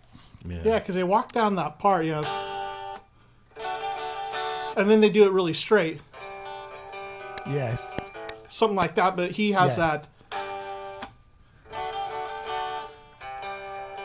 Yes, exactly. That, but he just does this really effortless thing while he's chatting to the guy, and he says, if you play it like this, and it's like, whoa, where did that come from? But yeah, absolutely. There's so many Bowie tracks like that are just, Scary Monsters. Yeah, I was going to say. Oh Scary yeah, Monsters. yeah, It's just Scary epic. Monsters, Funnily enough, off that Black Tie White Noise album, Jump, they say, is one of my favourites. That came out about the same time as we were doing all the E17 stuff, and I used to put that on in the studio as a mix reference, because obviously E17 should sound like Jump, they say, by David Bowie. So the band are like, what are you doing? It's like, no, this is great. This is what you need to sound like. And it was just epic. Yeah, there's something about the just the sound of it. It just comes and it wakes you up. Every time he does something like that. Astonishing. However, Hunky Dory remains personally kind of the main reason I even wanted to write songs. It's just such an astonishing album, and that's Rick Wakeman playing piano on that. He's an amazing guy. I didn't actually mind the Tin Machine album. I thought that was all right. I like Tin Machine. Yeah, definitely. I've been having conversations, because I've been collecting all the Bowie reissue anthology box set type things that they've been doing, and they've missed. They didn't do one last year, but they're going to do one this year. It's going to be the 90s stuff, and we're still debating whether they'll include Tin Machine in that, because it's not technically a David Bowie release. It was a Tin Machine, but those albums still to this day cause many arguments amongst Bowie fans. They're either brilliant or they're absolutely rubbish, and I think they're rather good. But I think they're good. I'm not really that familiar with the second one, but the first one was. It was a bit jarring at first, but once the songs grew on you, and when you listen to it now, it's like the production is pretty good. It's quite raw, and it's got loads of energy in it. Yeah, I dragged my wife on her 50th birthday. She said, I said, what do you want to do? It's 50. Do you want to do something special? And she said, let's go somewhere. So we're like trying to decide. Now I just said, out of the blue, I said, how about Berlin? Because we both wanted to go there. She said, yeah, let's go to Berlin. And poor woman, I dragged her down to Hansa on this awful Sunday. It was chucking it down with rain. We walked from our hotel to Hansa, and then just stood there. And then, it was just like listening. In my head, I could hear, Heroes or whatever it was. And I found where the wall would have been, and I kind of stood, where that famous lyric that he wrote when Visconti was kissing his girlfriend against the wall, and it's just it's a really kind of moving sort of experience, but nothing like it was. I've seen pictures of Hansa, and you can see the Hansa building, and then the opposite side of the road is just like wasteland, and barbed wire and big now it's just all it's blocks of flats and apartments, and it's quite a nice little place. But what a place and what a man. One funny little tidbit like that is the classic rock and roll song Kansas City, going to be standing on the corner in 12th Street and Vine. If you go to Kansas City, there is no 12th Street and Vine. No. But the funny thing that they did, though, or at least not recently anyway, because that song is quite old. But what they did is where 12th and Vine would cross, there's actually a park there. And I was checking it out on Google Earth, and they put a big treble clef in the park. So I'm like, that's great. Yeah, that's good. Yes. Oh well, there you go. 5 years since he left. Blimey, that's gone quick. It has. Yeah, I remember it was very much akin to John Lennon. I always remember waking up in the morning, because it was the morning here in the UK when the news started filtering through. And then my mum was bawling her eyes out. I was bawling my eyes out. And then when Bowie died, I was, my wife had got up to get the kids ready for school. She comes up, she's bawling her eyes out. What's wrong? And, shit, what have I done? Did I leave something on the cooker or something? And she said, no, Bowie's gone. And I was like, oh shit. And that was it. It was like for a few days. It was very awful, but what a guy. Anyway, on that happy note, I think it's about time we wrap things up. So thanks ever so much for joining us. And we should be back same time, same place next week. Dominic, thank you for coming back. Anytime, I enjoy it. Thank you. Good stuff. Not to be ill next time, but glad you're feeling better. Such a good fun thing to do on a Sunday. So yeah. Anything fun in your world coming up? During massive lockdown. Well, I'm working on these VST, these plugins. Oh yes. So under the Mr. Wiggly kind of label. So that's really the next thing. So having done the music Sleep Sounds app, which just trundles along now quite happily. Mm-hmm. The stuff I've learnt off the back of that, I want to put together just a bunch of effectively quite cheap, cost-effective, really good quality, simple plugins. So you want a delay. This is a really good delay with some great settings. The kind of stuff I tend to find when I'm mixing stuff, I put on the same kind of things, and there'll always be some kind of filter on the top. There'll always be some EQ. There'll be a delay. There'll be a reverb. And they tend to be the same settings quite a lot of the time as well. So I'm trying to put together my channel strip in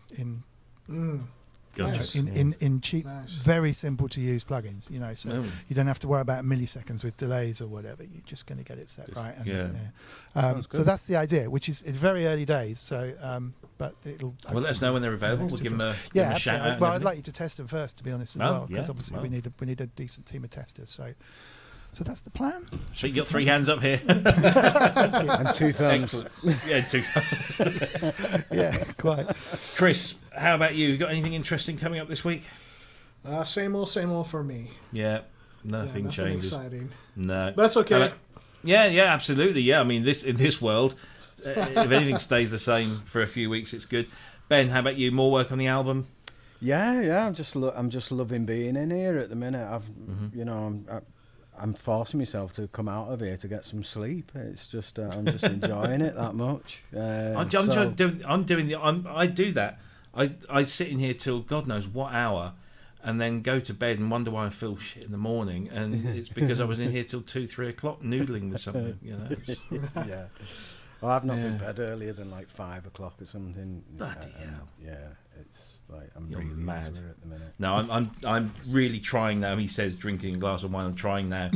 This is it. Gonna do the healthy thing. Bed at the right time and I went for a 2.5 mile walk today, and I'm ordering an indoor trainer for my cycle so that I can just cycle indoors when I want to, and then pop it off and go cycle. Because I'm a fair weather cyclist. I don't like cycling in the cold or the wet. So I'm going to get one of those indoor trainer things. But I've got new toys. So I've got I'm going to be learning the TD3 a bit more. But I got a cake this week, and it's not your typical cake. I've never seen these before.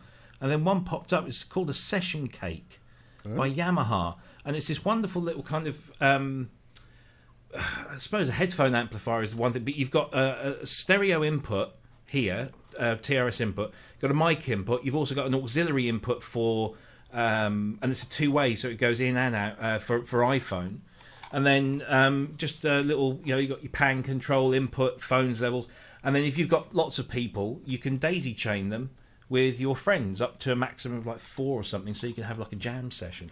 It was 20 quid. That's it's second hand, it's all battery operated, but I want to make videos with I don't want to I normally have all this stuff going on where I just want the phone, my microphone, and the instrument, and this will all go in here, and it will all output to the the video recorder on my iPhone, and just keep it really nice and simple. So hopefully more little videos using that. I'm thinking some fun family time for the Puricelli family. Yeah, let's all get one of those, and we'll sit gather around. Yeah, and I've got a new edition coming in on Tuesday. A new old edition. It's black. It has green and red lettering on, and it hails from 1986, 87. It sounds like an SY something. No. It's a TX TX802. I managed to find one at a really good price. So finally, I've got tons of TX802 patches that will only work on the TX802. So I can't wait to go through. Yeah. You could share those. Well, I can't because they're all copyrighted. But they're all these ones that I picked up from the proper ones. The last Vimeo sale, the sound source, and these.